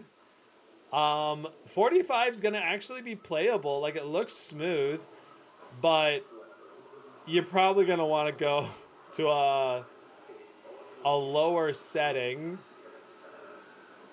We have ray tracing, and it's on ultra, and we're at the full resolution with upscaling with performance upscaling though. It looks good though. Like, I think you probably want to make it like balanced probably. Without ray tracing is probably what I'd recommend. Like, the little details around the fibers and stuff would probably look better. So 45 FPS for 8K performance DLSS. Do we have frame gen enabled? Yeah, we had frame gen enabled too. So let's go. We'll go ultra settings, no ray tracing, with DLSS on quality. Let's just try that. All right, let's see what that does for us.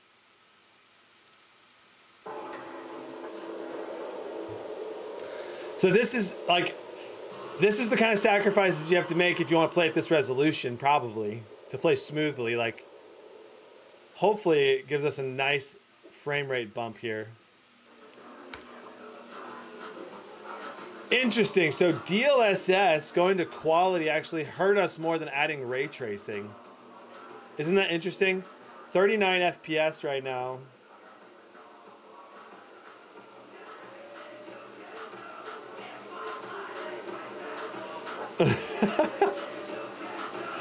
This monitor is such high resolution.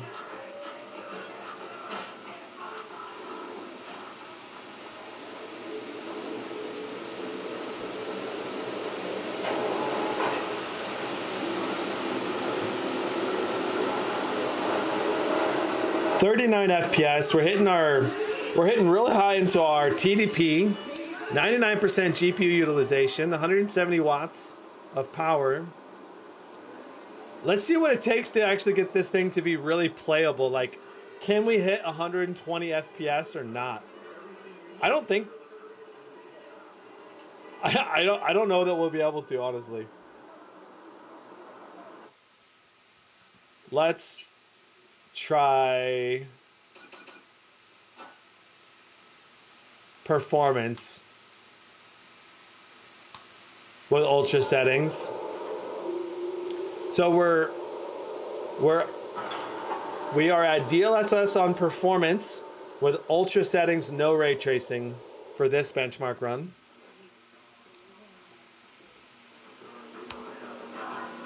So 60 FPS now on ultra settings, DLSS on performance.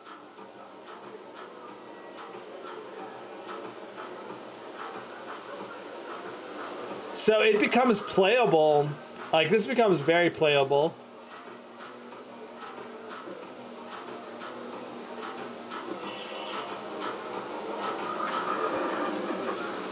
But at the same time, it's not like ultra sharp anymore.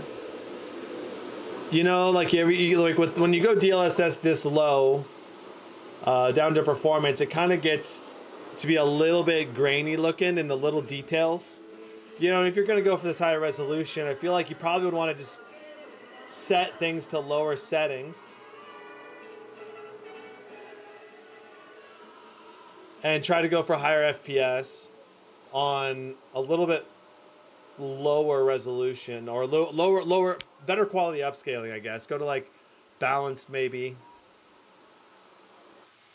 So let's try. So we got 56 FPS on that setting. Again, no ray tracing. Let's go to balanced, but balanced and low settings. All right.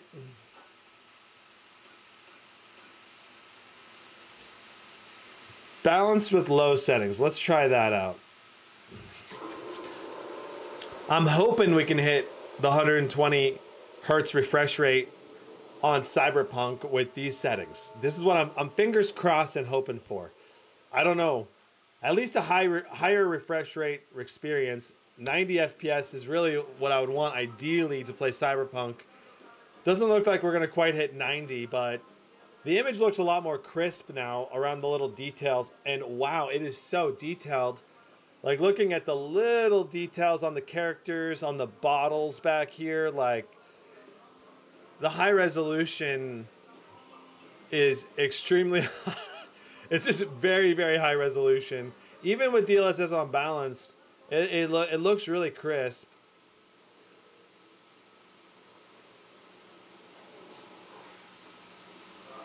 '83 FPS, 70 for our 1% low. It's looking very smooth, very nice. But again, this is the low settings, so you're gonna the shadows, you know, they're gonna look a little clumpy here. So you're like, this is where you're gonna have to fiddle with the settings to get, you know, the exact frame rate you want with whatever like shadowing and extra special effects. Let's just see if we go to, we're on low. Let's go low with ultra performance. Can we hit the refresh rate with that? 120 FPS, low, ultra performance for our render resolution. I wonder what that is actually rendering at. Systems Reality says, do path tracing with no upscaling or frame gen. Oh my, that would be rough. Okay, so now we're doing 106 FPS in Cyberpunk, low settings, 8K widescreen. But the problem with DLSS on ultra performance is now we're getting a lot of kind of like a smeared look on the fine details. That, I mean, balanced mode didn't look at all smeared, you know. So this is where the RTX 5000 series GPU comes in eventually, for both laptops and desktops, and eventually we'll make it like, and Thunderbolt 5 as well, and then you'd be able to play at higher level settings. This is a situation where the monitor is outscaling our potential GPU performance, basically. Obviously, still playable frame rates at reasonable settings. You know, we're getting what, like around 56 FPS on ultra settings with DLSS, I think on, was it performance or something? So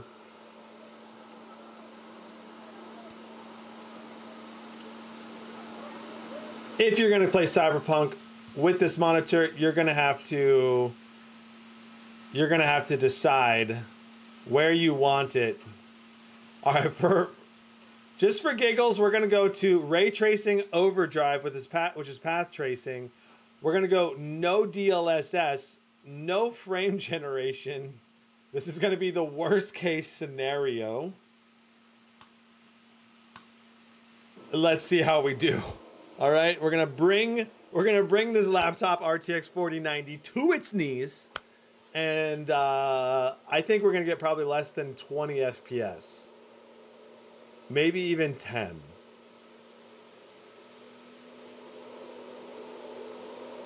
Did we crash Cyberpunk?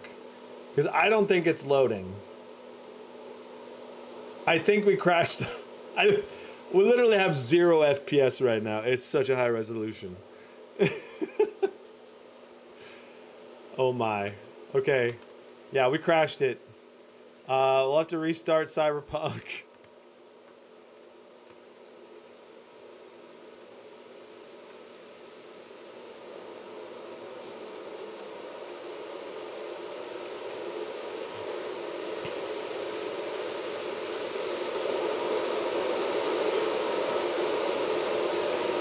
That's too funny.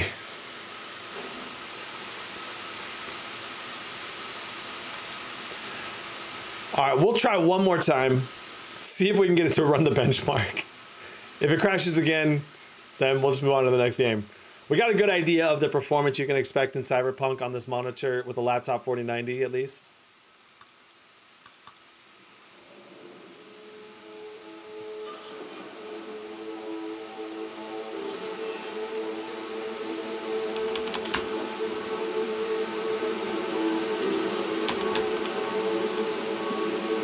Interesting.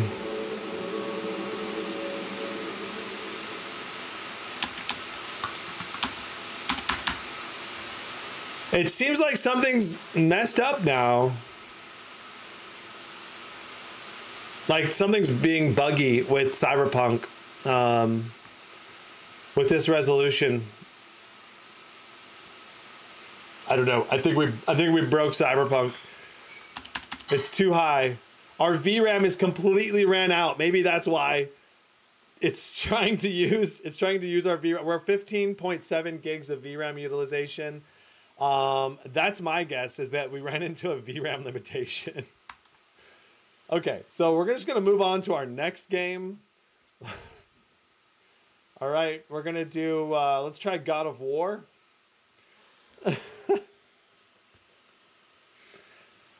Grab the fire extinguisher. LOL.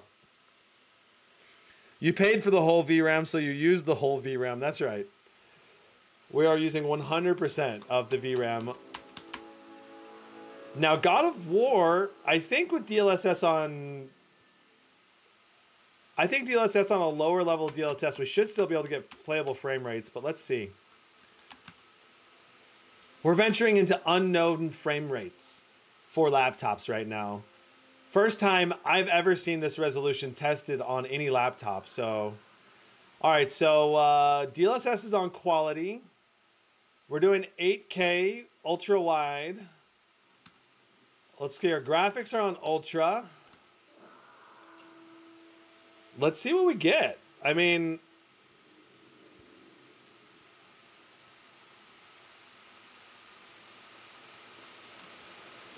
oh, okay. Yeah, it's not on the right. It's not on the right aspect ratio. Okay, so with God of War, it can only go to 21:9 aspect ratio.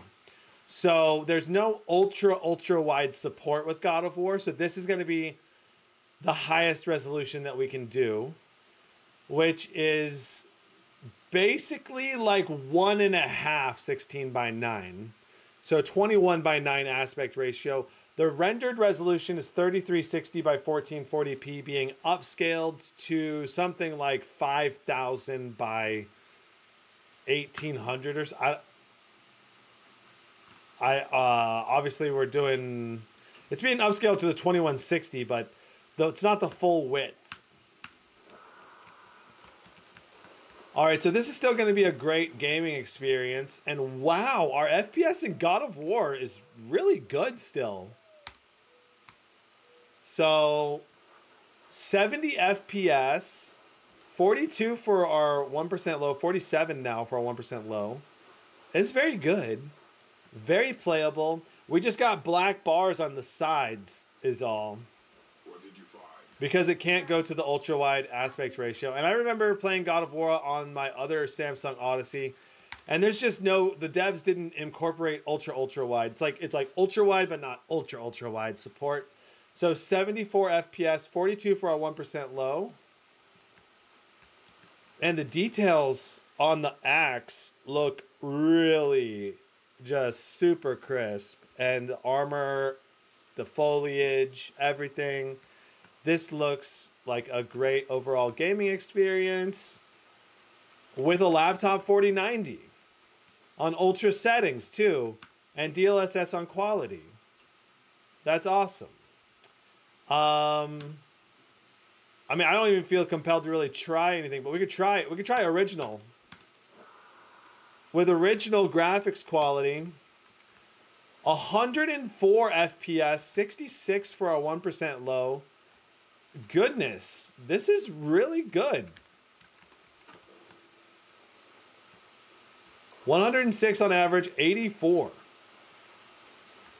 So we're talking about super playable frame rates, very good gaming experience in God of War. Let's try out Dead Space. Let's see if Dead Space can handle ultra wide or not. Systems Reality says, sorry, I broke your game. Yeah, you did. Parky says, all the other benefits of a premium built laptop, all around good in aspect ratio, plus a 4K competitive 165Hz IPS display and Thunderbolt 5 support.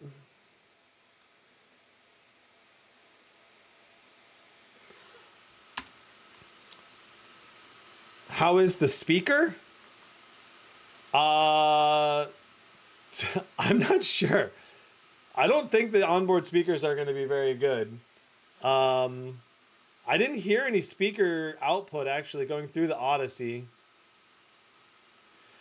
I'm pretty sure when you select the Odyssey high resolution audio, it actually just puts it to the headphones, I think.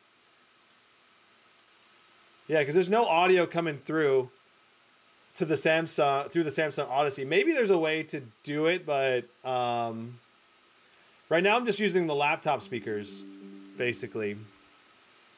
Okay, going back into Dead Space. Let's see if we can get the right resolution set.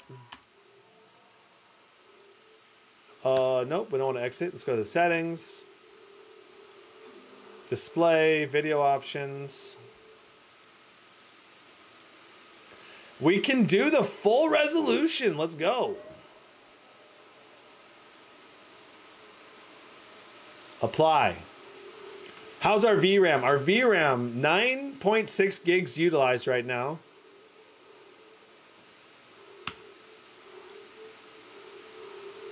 DLSS on quality. Ultra graphic settings.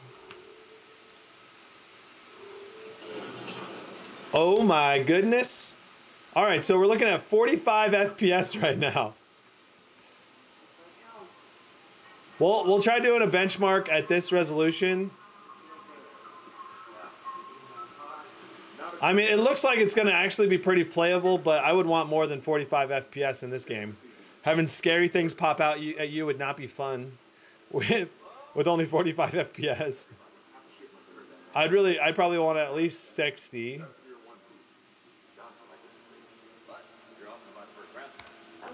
Our 1% low is only 24. Dead Space frame time graph is always wacky. 100% GPU utilization. We're finally not CPU bound in this game. It only took the 8K widescreen resolution to achieve that. But, well, we had a big stutter there.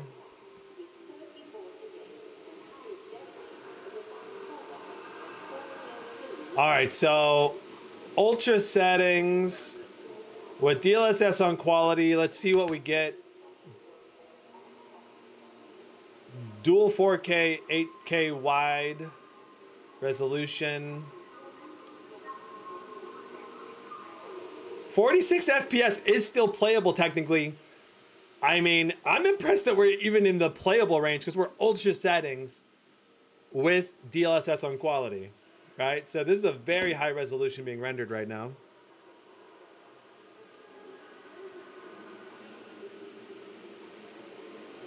I love that we have the full widescreen support as well on this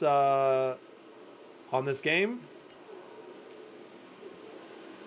All right, so there it is, 47 FPS, 25 for our 1% low. Let's see what it takes to get us into, like, I don't know, at least 60 plus, but hopefully let's see if we can go to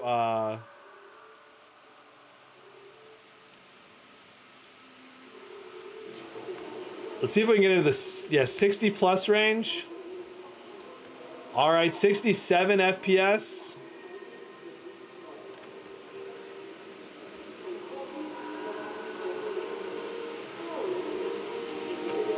Just by changing DLSS, nothing else. If we go to DLSS on Ultra Performance, what do we get on Ultra Performance? We're looking at 70s, 80s for our FPS. It says 22 for our 1% low, but it looks so smooth and fluid. I don't understand how our 1% low, I think our frame time graph is not accurate or something, because it feels way smoother than 22 or 19 for a 1% low. You know, it's surprising how clear this looks too. It looks surprisingly clear for DLSS on Ultra Performance, and that's just because it's such a high resolution. That said, I think I would rather try downing some settings. Let's go to low settings. Let's see if we don't crash the game. All right, and we'll try going to quality.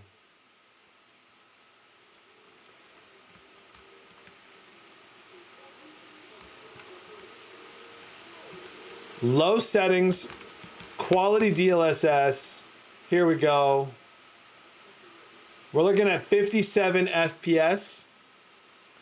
So we only gained 10 FPS going from ultra settings to low settings. There's not that much FPS gains. Interesting. Very interesting. Oh my. Such a demanding resolution. Let's see here. Let's just go.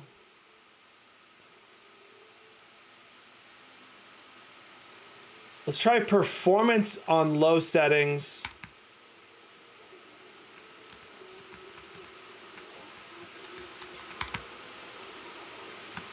Okay, so this is probably the way I would play this game. Performance DLSS still looks really crisp overall on like the details. And our FPS is now in the 70s to 80s, which is going to be, it's going to be great. It's going to be great to play on these settings. So again, we're on low. Maybe we'd go high, or I don't know. Let's see what high looks like. I definitely would want 60 plus FPS. Okay. 68 FPS on high. That seems like a great compromise. 70 FPS.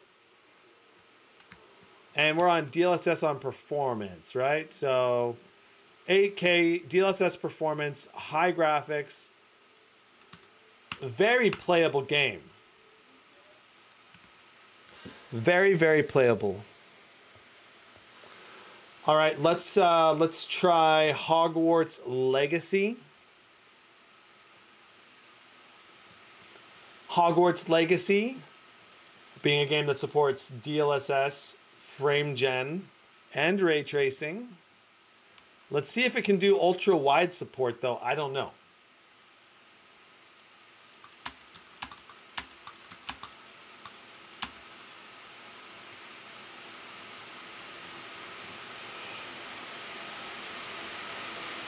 Whew.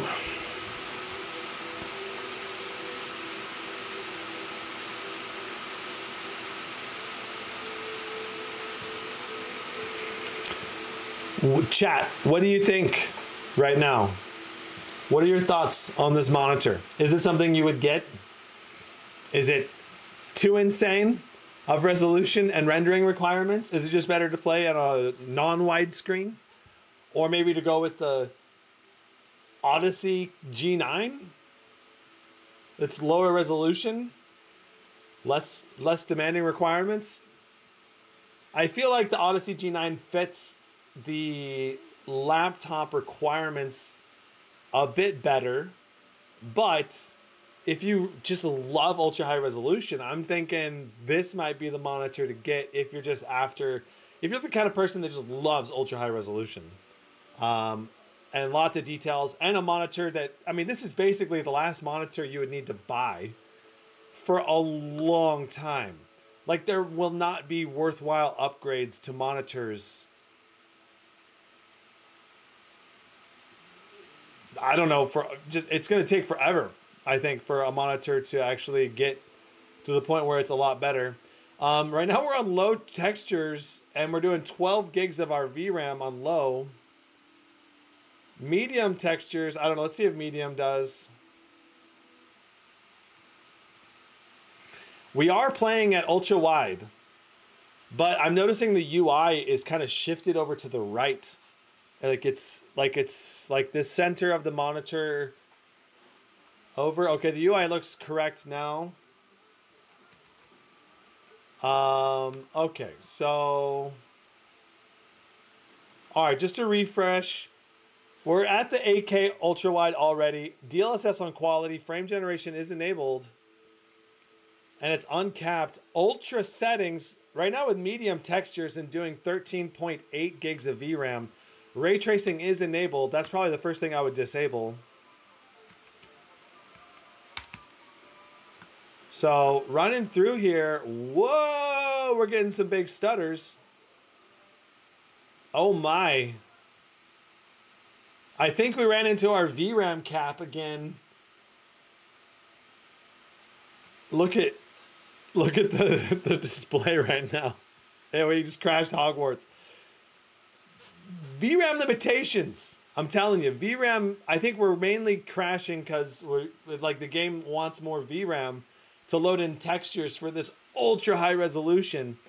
So to fix this, we either need to increase our upscaling, so lower our rendered resolution, or down our rendered textures down to low probably to make this work.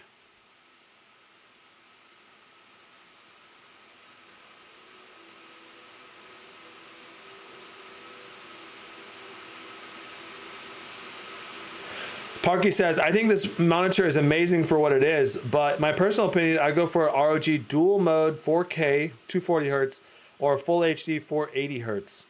Interesting. Interesting, Parky. I've not tried that monitor out. That would be an interesting monitor to try. What size is that monitor? Is that like a desktop monitor?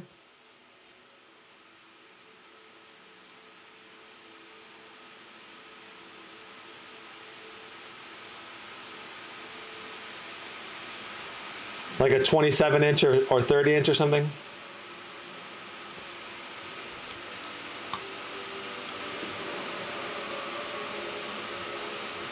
You know, I just want to mention, you're for sure gonna need a huge desk if you're gonna want to get this monitor, all right? All right, we're gonna go to DLSS on balanced. First change we're gonna make, and we're gonna also set our textures back to low again. We already maxed our VRAM out.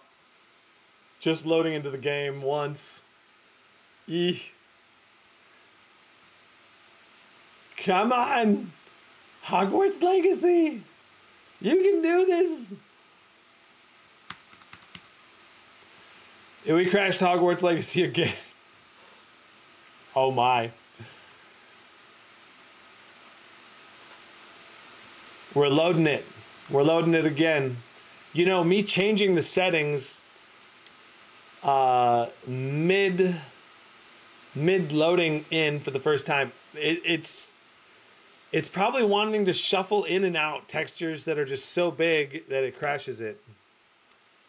You know, like this is like a brand new use case for this technology. Like a laptop 4090 probably was not really engineered or designed from a software engineering or hardware perspective to go to this high of resolution. So, you know, the drivers may have never been tested on this high of a resolution with a laptop 4090. Literally never. Like, so this, like, I don't know. I hope NVIDIA does. But like the devs, for example, of each of these games probably don't have a monitor, a $2,500 monitor like this to like do their testing with, to make sure it's compatible and doesn't crash. So we're literally doing like the testing for the devs in a sense. Very interesting. What's up, Dragon Sarge? 27 inch. That's a good inch range, I think. Okay, so did it save my... So we are DLSS on balanced now. We're only 10.1 gigs of VRAM used. Let's just try to load in and see if we can get a playable frame rate or not. The next thing I'm going to disable if we crash again is going to be ray tracing. Okay, so it looks like it's playable, but the frame gen effect right now, I can, you know, when we turn the screen quickly, I can kind of see a little haze from the generated frames. All right, let's go ahead and run through. Let's see if we're in a playable frame rate range before we make any adjustments. 49 FPS is pretty good, actually. So, like, it isn't a playable frame rate, but not your ideal, you know, like, oh yeah, this is so smooth, buttery smooth, just what you want, you know, like it's good, but yeah. And so we're gonna try. Let's just try turning off frame gen and see what happens. One change at a time, okay? So no frame gen. We went from 48 FPS. Now we're doing 28, 26, 25, 24. Wow, frame gen really doubled our FPS. Almost, from 28 to 48. So frame gen's pretty important.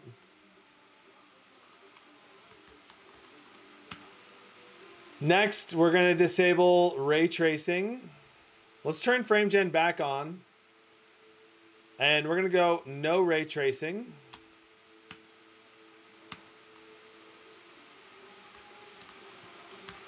Okay, now we're hitting smooth playable frames. This looks way better. And it's looking way more crispy. Crispy delicious. This would be a good gaming experience. Over 60 FPS, 40 for our 1% low. You know, with frame gen, we're really wanting to hit like 90 if we can. But this is definitely crisp enough to where like, oh, I could play this. This would be a good experience, you know? Of course, no more... We no longer have... we no longer have ray tracing enabled. Let's try low settings. And this, changing all the settings, I don't know how much this is going to help us out. Okay, so here we are. Hogwarts, low settings. Full resolution, but upscaled with DLSS on balance. Things are looking crisp. The details are looking good. And the frame rate is looking very smooth now. So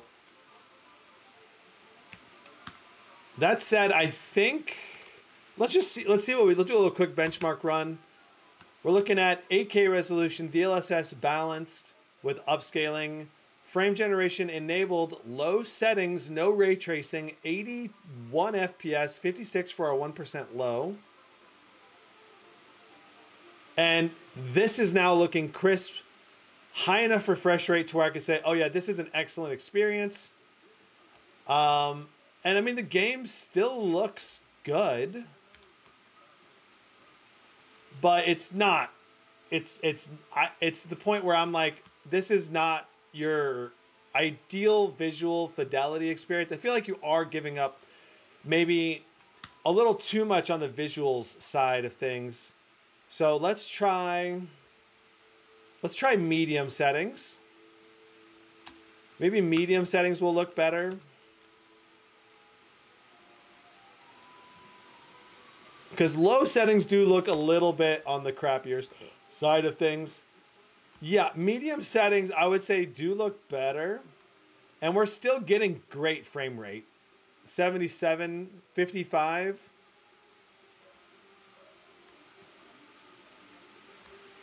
Very smooth experience. Responsive.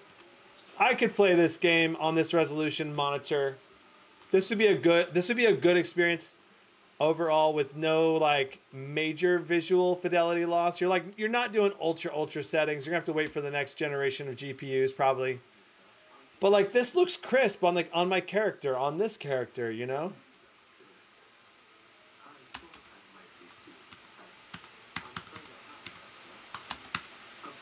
Like the things in the background look good. The textures look high enough. I mean, this looks a little like I probably would really want a desktop 4090 where you could put the textures back to ultra again because you have 24 gigs of VRAM. But a desktop 3090 would also work with 24 gigs of VRAM.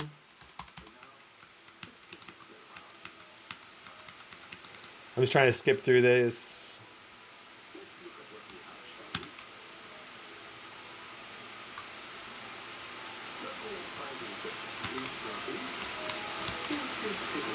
Man, I love this game. I really enjoyed Hogwarts Legacy playing through it.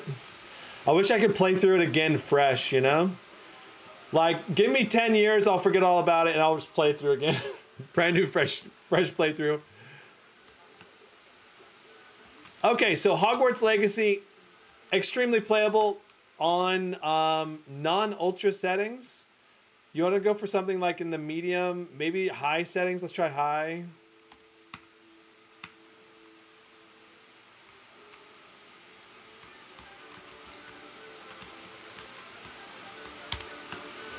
Okay, high settings, still playable, above 60. 1% lows are in the 30s.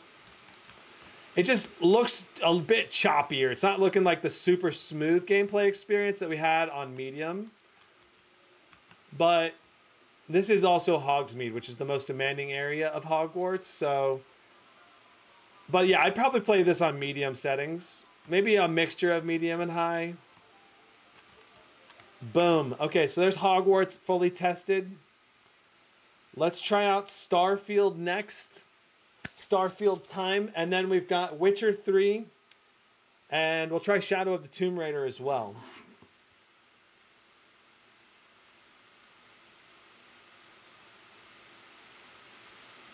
Is this with a 12700HX and 4090? This is with a laptop i9 14900HX and a laptop 4090.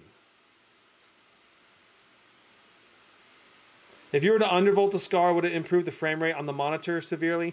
Yeah, if you were to overclock the 4090, you could get like 10% more FPS almost for sure. Okay. So this is saying it's only 1280 by 720. That is definitely not true.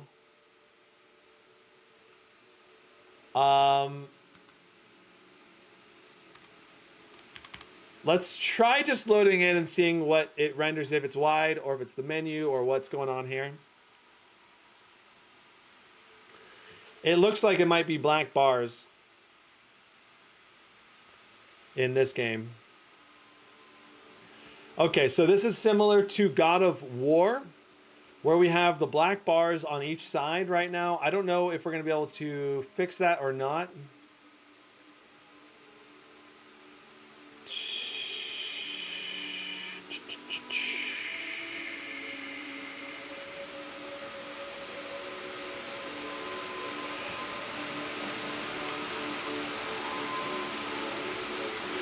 Yeah, so it looks like 21 by 9 is going to be the highest refresh rate, or the highest settings we're going to be able to do here. Right now we're on ultra settings DLSS on quality, frame generation on. The game looks gorgeous, but we got the black bars on the side. That's a downside. Again, it comes down to dev support, developer support. Let's see what we get with ultra settings, DLSS, quality, frame gen enabled. So 74, 73 FPS. Things are looking good.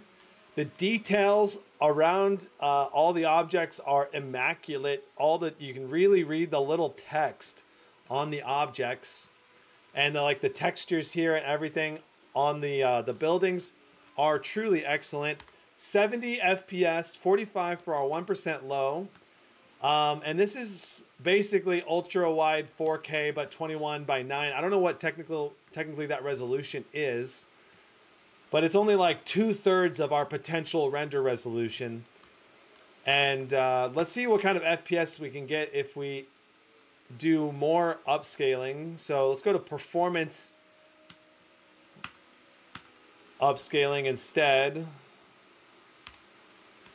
So going to performance mode, we're not getting a huge FPS bump, only 78 FPS. It didn't really scale up very well. Let's try our low settings. For our custom presets, we're gonna go to low. We're gonna go DLSS on quality with low settings. Let's try that out. So that'll look crisp, but with low post-processing effects and everything.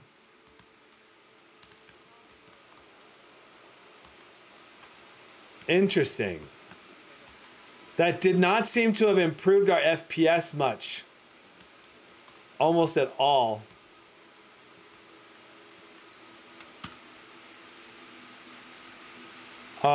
Okay, so let's try ultra performance with low.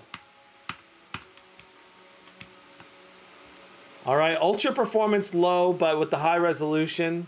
So we're doing a lot of upscaling right now.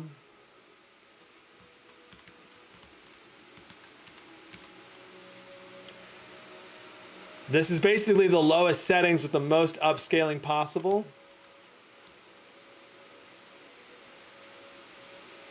I'm gonna wait for my oxygen here to regen, my stamina to regen.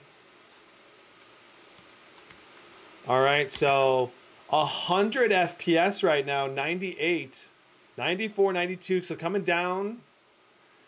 I gotta say, low settings does not look as good graphically on the fidelity side of things. Like the detail on the textures in particular look meh.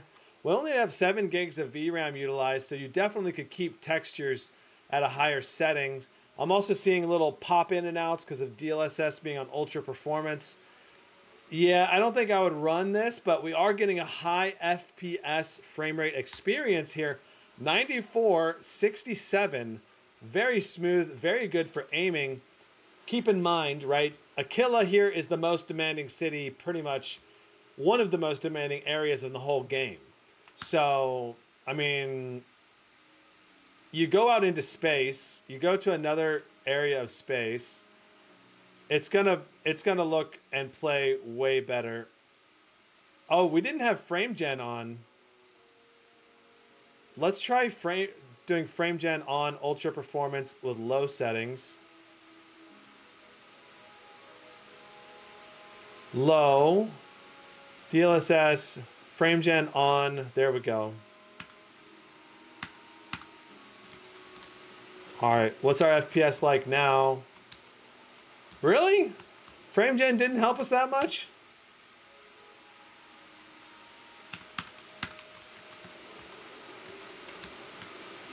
Interesting. I would have thought that frame gen would have helped boost our FPS a lot more. Let's just sit here for a second. So we're mid 90s with frame gen. Let's go frame gen off. Oh, that's why.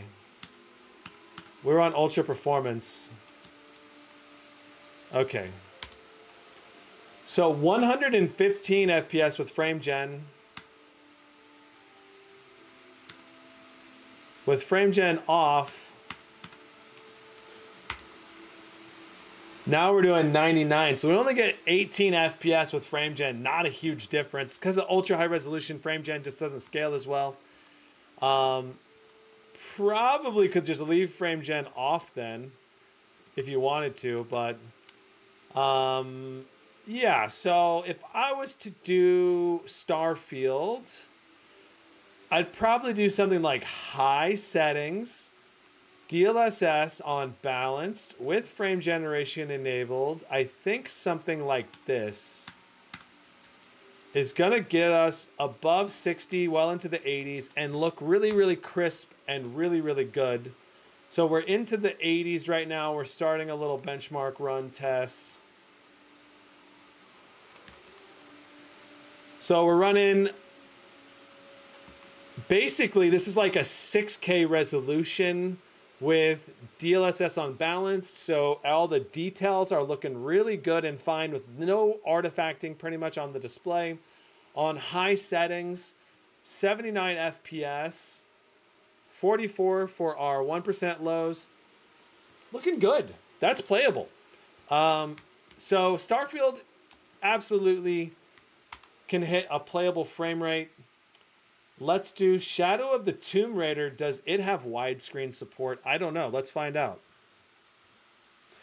Parky says, I noticed when you were running Dead Space, the CPU temps were actually improved a little bit from last time. Yeah, that's because when we're running at a lower resolution, then it actually...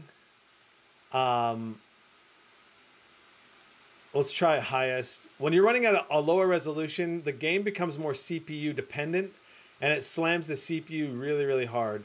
So we're doing Ray Tracing Ultra, highest possible settings in Shadow of the Tomb Raider. Let's see if we have a playable frame rate in Shadow of the Tomb Raider. This is a legacy game that's a few years old now.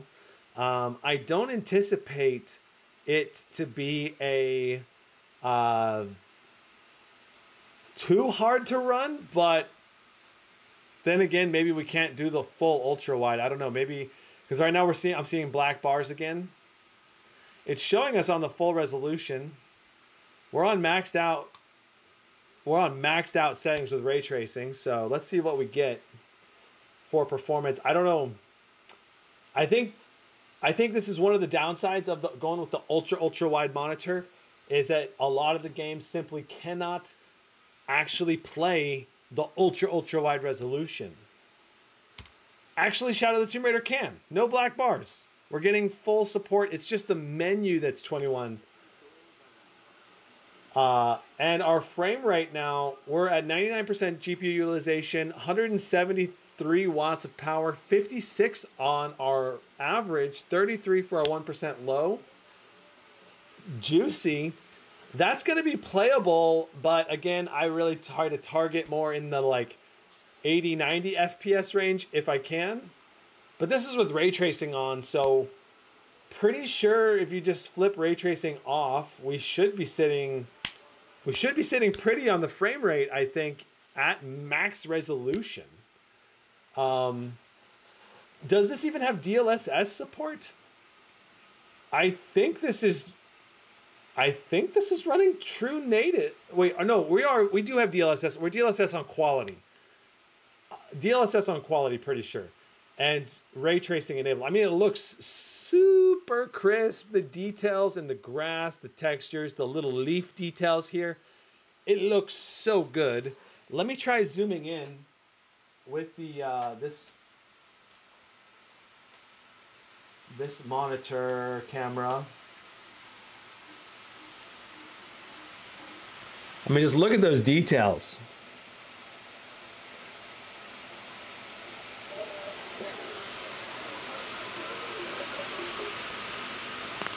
This monitor is so immersive, super immersive.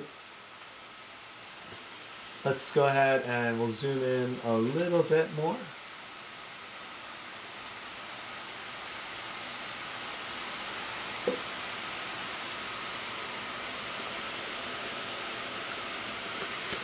So it looks like we're going to average around the 60-ish FPS mark with maxed out settings, DLSS on quality, ray tracing enabled. This is with a laptop 4090.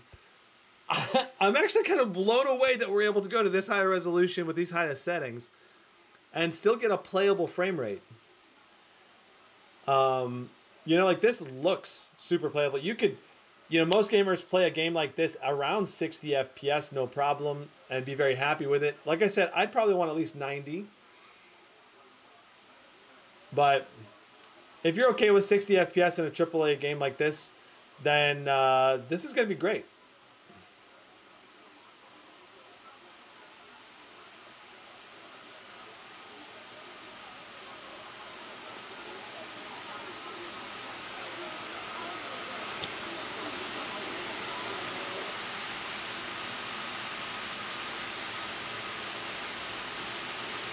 So let's see our benchmark results. We ended up with an average of 58 FPS. Excellent. Let's see if we can turn ray tracing to off. All right, so we're going to use native shadowing and see what kind of FPS we get. All right, so we're going to do, this should give us a much better idea of what we can get out of this. Peepon says, I love this game so much. Yeah, this is one of the games I've not actually played almost at all the way through or anything. 76 FPS with a laptop 4090, 8K resolution, 8K widescreen, I'm going to call it, like dual 4K resolution. Absolutely incredible. So, I mean, this is the way I would play the game right here. This is plenty enough FPS. It looks super smooth. Our 1% low is over 60 FPS now. Turning off ray tracing boosts our 1% low quite nicely. Our frame time graph is just rock solid steady, so that means it's going to be perceptively extremely smooth.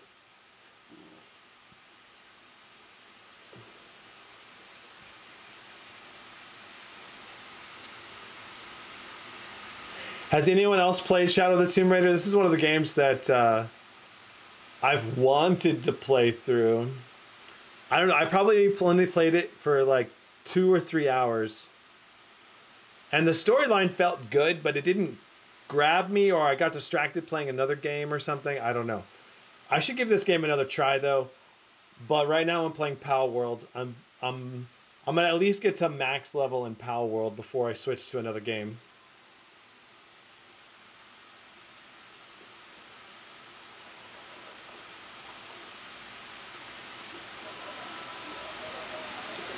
So right here, we're going to see the max possible FPS, 105. Looking up towards the sky or like a mountain, you know, getting 105 FPS.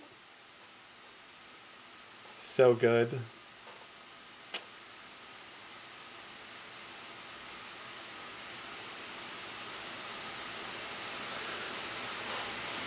So interesting, our GPU boost clock here, not over 2K.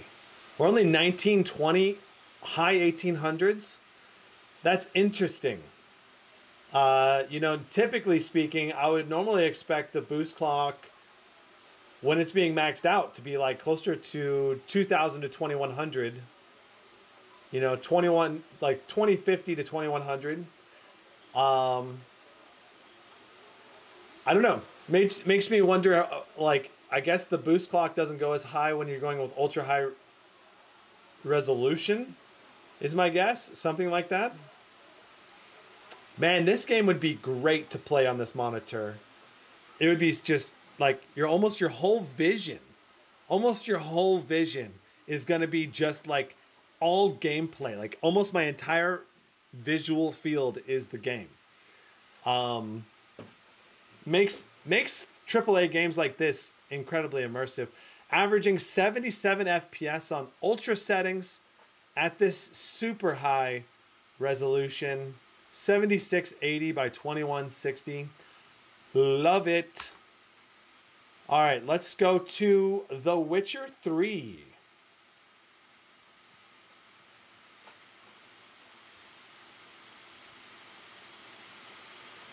Equilibrium says, LOL, I played it on NVIDIA Titan, the first one that came back in 2013 with an i7 4820K.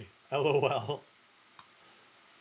So I'm hoping Witcher 3 is also going to be very playable and have widescreen support. I have a bit of worry that since it's a older-ish game, it might not have the widescreen support.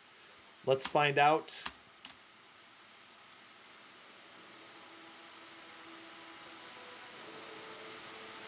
Okay, display.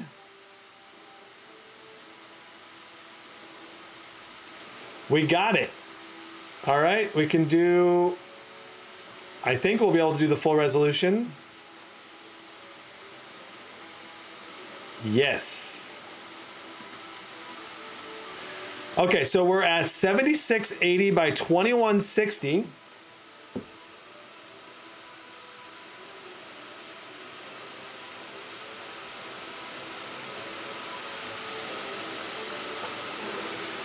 And we have frame generation enabled. We have, we'll do ray tracing on ultra enabled to start with, and then we'll try disabling it.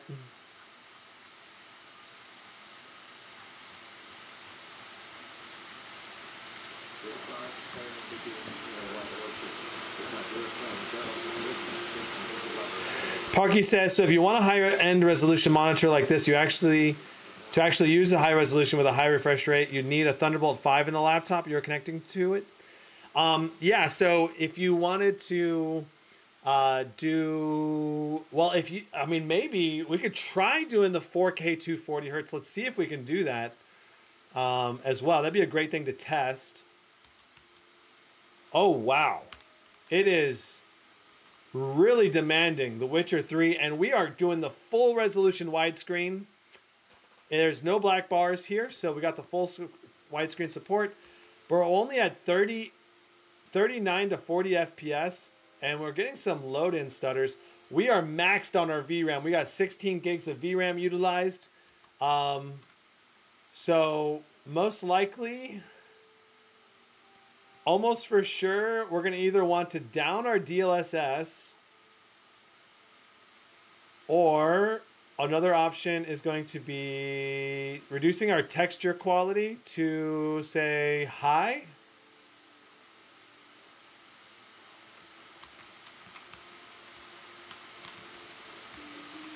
It's loading in all those new textures. 15.8 gigs of texture utilization. Yeah, you're probably going to want to down the... I'm tempted just to run this as it is, but let's try medium. Well, let's try low textures and just see what that does for us. Our VRAM, even on low textures, okay, it's coming down. 15.7 gigs of VRAM utilized now.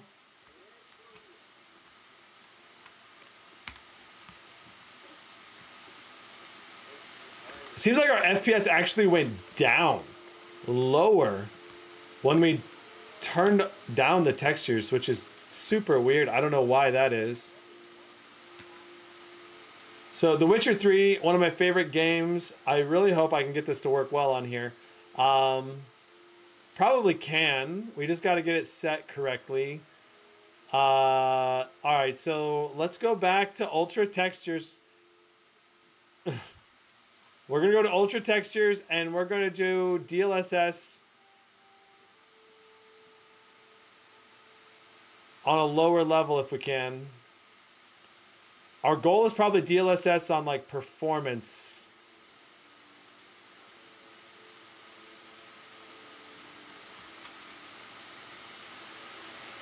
All right, so we just changed.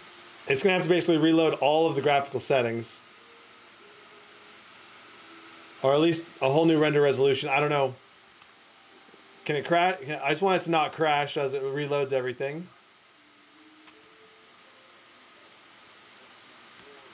All right, so I'm going to quit to main menu and just let it reload everything.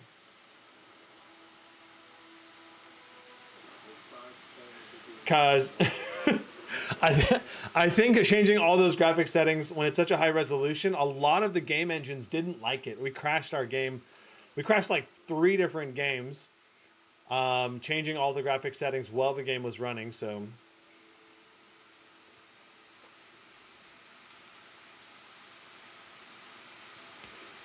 Okay. That's way better. Look at us. We're in the 50 FPS range now. All right. And we have got ray tracing enabled. And we're in the 50 FPS range. All right. So let's go to just double check our settings. Ray tracing enabled, DLSS on performance. Everything else is on ultra. So the only thing we changed was DLSS on performance. Frame generation enabled. You know, when frame generation is enabled like this, I'd really prefer to get into the 80s and 90 FPS range, but...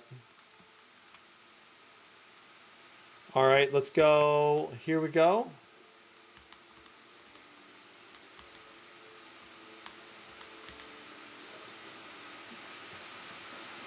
So if we had DLSS on quality, basically what we'd be looking at is probably a lot more stuttering going on because our VRAM is now at 15 gigs, which means we're not running into our VRAM cap, having DLSS on performance mode.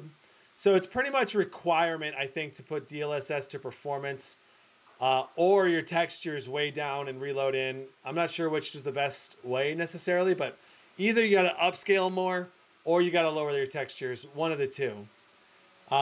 Looks like we're going to do 50. 3 FPS, 43.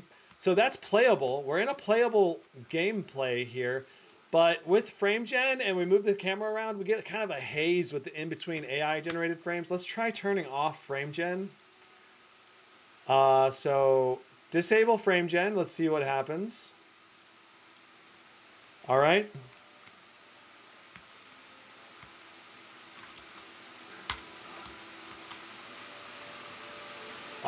So 40 FPS, the game looks better, I think, but it's not quite smooth enough for my taste. Let's disable ray tracing next and see how much FPS that gives us. Okay, we're into the 60 FPS range, disabling ray tracing. Everything else is on ultra. DLSS on performance. We're very close to our VRAM limit at 15.4 gigs of VRAM.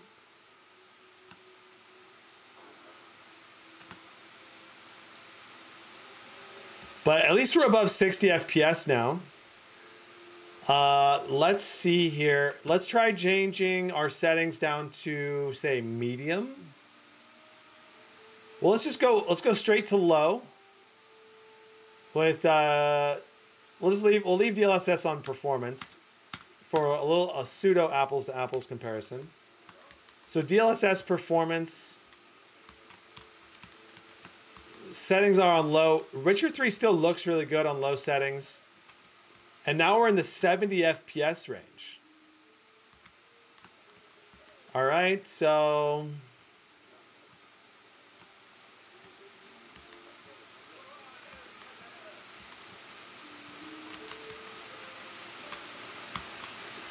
let's try DLSS on quality and see what happens. Or at least let's try balance visually. Like I'm just noticing on performance mode, like some jaggies, you know, like a little artifacting going on around like the leaves and stuff. That is like visually like noticing that's like, it's not that great looking. So that's why I'm kind of wanting to do like DLSS, like balance mode seems to be doing a lot better. Okay, let's try high. DLSS balance mode on high. Oh man, FPS is 36. Not good enough. Let's go medium.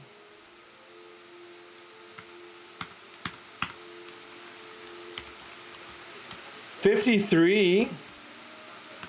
medium. Again, I'd want more FPS if I can. Let's go to display. Let's turn frame generation back on.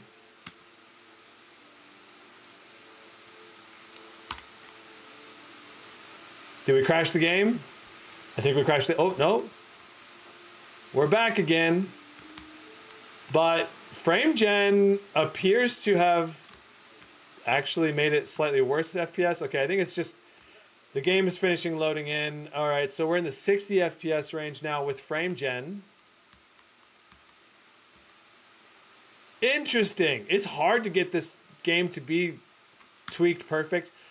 My guess, if you really want to play at the full resolution, what you're looking at is DLSS balanced low settings. Let's try turning off SAO. Let's turn off motion blur, bloom, depth of field, vignetting. All right, everything else is set to low. All right, everything is on low, low, low, low now with DLSS on balanced. All right, now we're talking high FPS. This is a great gaming experience, but now we don't have all the fancy visual effects that make the game look particularly delicious. So that's the trade-off right now. If you're dealing with a laptop 4090, if you got a desktop 4090, you could probably crank all those extra settings on, and you know, it would look a lot better. Or maybe be able to keep it on DLSS on quality because we have more VRAM, for example. So low DLSS balanced, we're getting to the 90 FPS range, which is where I'd want to be playing this game. It looks good. It looks good, it plays good, but it just doesn't look quite as delicious as when you have all those settings turned up. That's the downside of going to such a high resolution. It's ultra high resolution. Okay, so we're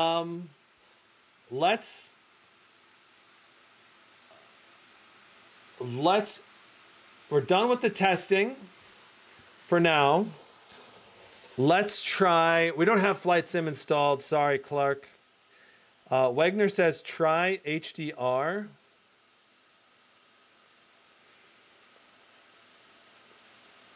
This monitor would be great in a virtual cockpit type game. Yeah, it would be very good for that kind of a game.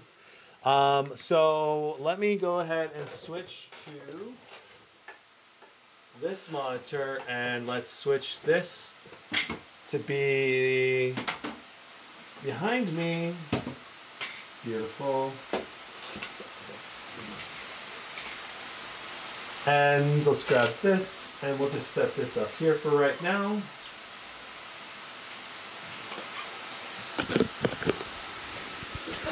Okay, so the Samsung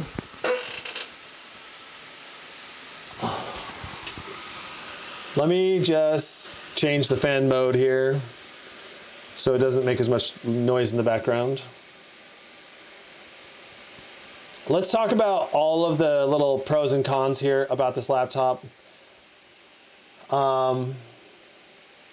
Okay. Cool. And I'll happily answer any questions you have as well right now in chat. If you have any questions, please let me know. So, Samsung Odyssey Neo G9, absolutely an insane monitor. One other question we had, the chat I know wanted to have answered is, can we do 4K 240 hertz if we just set it to just 4K? Let's see. So this monitor, let's set it to just 4K. So it's just centered 4K right now.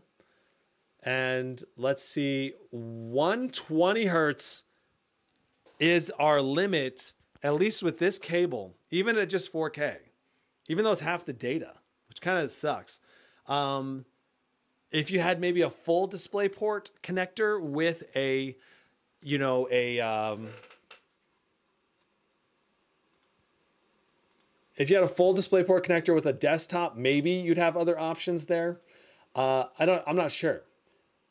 Obviously, if you had DisplayPort 2.1, you could do 4K 240 hertz centered up like that. And that's one way to have flexibility with this monitor, is that you can just render just the middle portion of the monitor and it'll look great. It'll play great.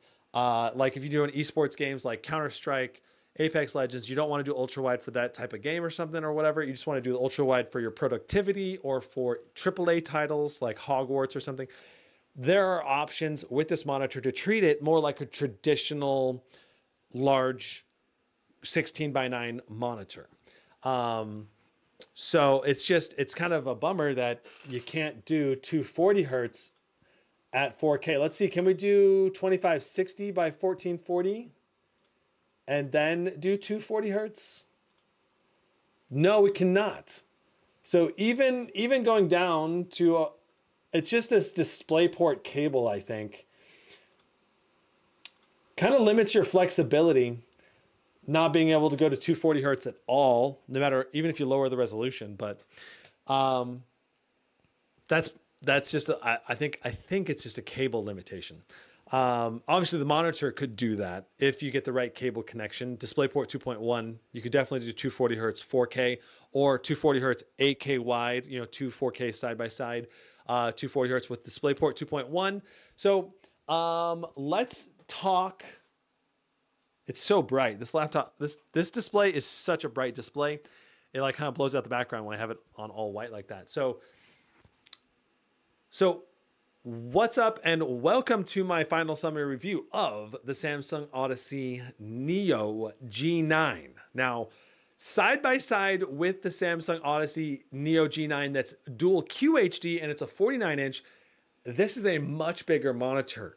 It is noticeably larger in the display. It's more immersive when you're sitting there using it. But at the same time, if you get dizzy easily, you might run into problems having it be such a large screen experience, I think. And in that scenario, you could probably change the monitor down to 21:9 aspect ratio. You could lower the resolution to just be centered, so it's a 16:9 gaming experience.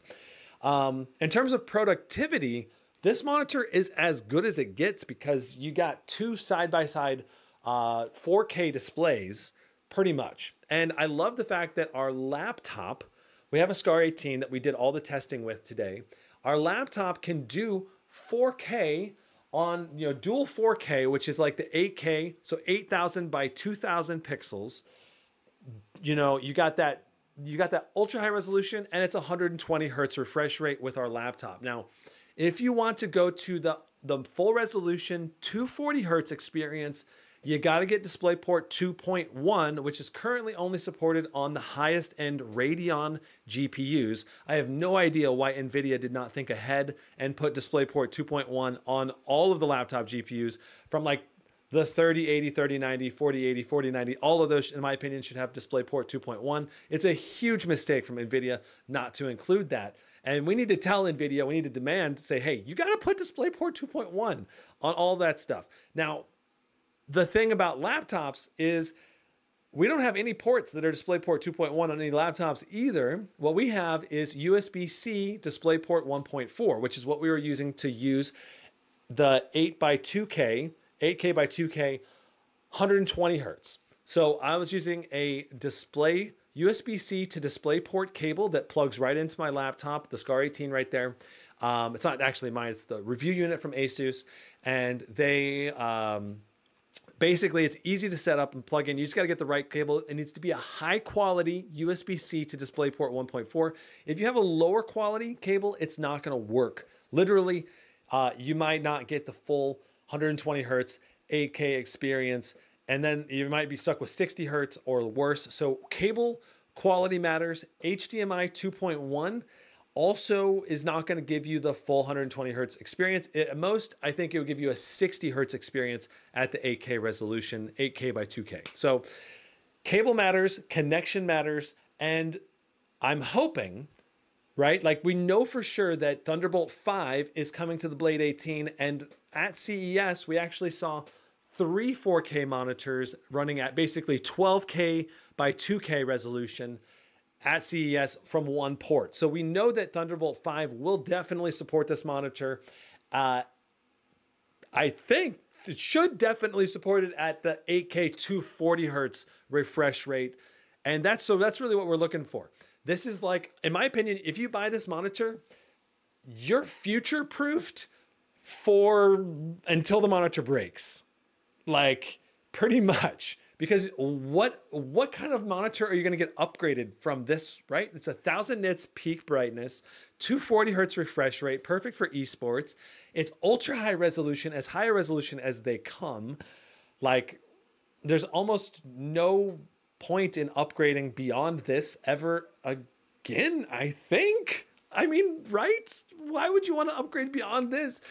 Quite frankly, this is like this display technology with DisplayPort 2.1. It's beyond what our current graphics cards can really push ultra high frame rates to.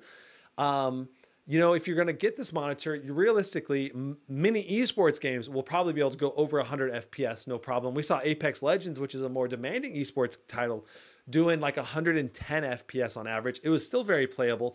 It's not your ultra high frame rate experience, but when we have our current display technology, we're capped at 120 hertz refresh rate anyway. So basically this monitor, in my opinion, is the kind of monitor that you can grow with and you can continually upgrade your graphics card to, and you'll have a great overall, you know, gaming experience for the next 10, 20 years, as long as the monitor stays functional and stays working. So, I think this is the monitor I'm going to be upgrading to. I think I'm going to keep it. There's no point in keeping the Odyssey G9 that I have, the Neo G9 that's a dual QHD monitor. That said, if you don't want to spend the extra money, I think the Odyssey Neo G9 that's a dual QHD display is still a great choice. And quite frankly, it matches our current gen laptop and desktop hardware a bit better. And I know for sure that DisplayPort 1.4a that my RTX 4090 desktop had could do the dual QHD at 240 hertz refresh rate. So that is, in my opinion, a bit more ideal when you're dealing with, you know, esports gaming. That said, you know, whenever the next RTX 5000 series does come out, I'm going to upgrade to the 5000 series, right? Like there's no reason not to for me. Like, so I'm going to get that 5090 or 5080 or whatever GPU I'm going to end up buying. And I'm going to put that in my desktop and I'm going to upgrade that. And that better have DisplayPort 2.1. There's no guarantee that it will, but I think for sure NVIDIA will do that because now we have monitors that absolutely require it for the first time ever. So love it. I love the monitor's brightness, color gamut. The picture quality looks super saturated, looks super good. The productivity of having dual 4K displays is awesome. The dual QHD display is also awesome. And I don't think there's anything wrong with going for the Samsung Odyssey dual QHD version. And like I said, I think it matches our current gen of hardware a bit better than this 8K. So this is a monitor I view as more something that you grow into as we get better and better GPUs to come out. And it's obviously going to be great for productivity because you got the 120 hertz dual 4K. That's going to be great for productivity. It's going to be great for seeing all the details in your games. But at the same time, having the dual 4K display is going to make it like you're going to have to fiddle with your game settings again. Like when you're playing on the Scar 18, the Blade 18 at QHD resolution, you can basically slam ultra settings, maxed out everything all the time in every game, and you never have a problem. But when you're dealing with this high a resolution, this high of a hertz refresh rate, you're going to be going to like, okay, how do I get the best blend of visual image and smoothness again? Because now you're dealing with such a high resolution. So let me go ahead and take a look at chat and see if you have any questions before we end this. Overall, I really like the monitor in so many ways, but at the same time, I'm just like, why don't we have DisplayPort 2.1 support in the current laptops or in the desktop GPUs? Okay, so Diane Fox wants to know, which laptop did you use? It's a laptop RTX 4090 in a Scar 18 2024. Britt Allen's helping answer questions. Sometimes the game just freezes for many seconds and we never know why. Driver bug or something. That's correct. Do you like glossy or matte finish for monitors? I like both. Both glossy and matte can be great, depending on the monitor type. When in a laptop, I usually prefer matte because of reflections off of bright objects in certain environments, like you're at the airport or you're taking your laptop around. When I'm dealing with a monitor on a desk like this, I think glossy can look great because you also don't usually have reflections unless you have the monitor in a bright room. I guess it depends on what room you're in, but in bright rooms, I prefer matte. In dark rooms, I prefer glossy because it pops a little bit better. Heb says, nice monitor. I still find that 1440p as the sweet spot, but the new LG monitors are looking fire. I haven't tested any of the new monitors. Those also potentially look like fire as well. I agree with you. Overall, Samsung Odyssey Neo G9 dual 4K monitor, it's a thumbs up from me, but also kind of like a cautionary, go into the purchase knowing that you don't currently have the support to get the full refresh rate. And in that sense, to match current gen hardware, I think my primary recommendation, if you want an ultra wide, is literally going to be the dual QHD monitor that's 240 hertz that I talked about at the beginning of the live stream. I think more people would benefit from that than the ultra high resolution. That said, if you want to buy a one monitor and be good for a really long time, then going with this one is probably the better choice for future proofing, because this one will grow with the next GPU series year after year for the next long time. Okay, so that's it for my review of the Samsung Odyssey Neo G9. I don't see any other questions. Checking chat one more time. Yeah, no more other questions. Thank you so much for tuning in. We'll see you in the next live stream. Again, shout out and thank you to Best Buy. Links in the description if you want to pick up the Odyssey Neo G9. See you later. Brandon out. Huzzah.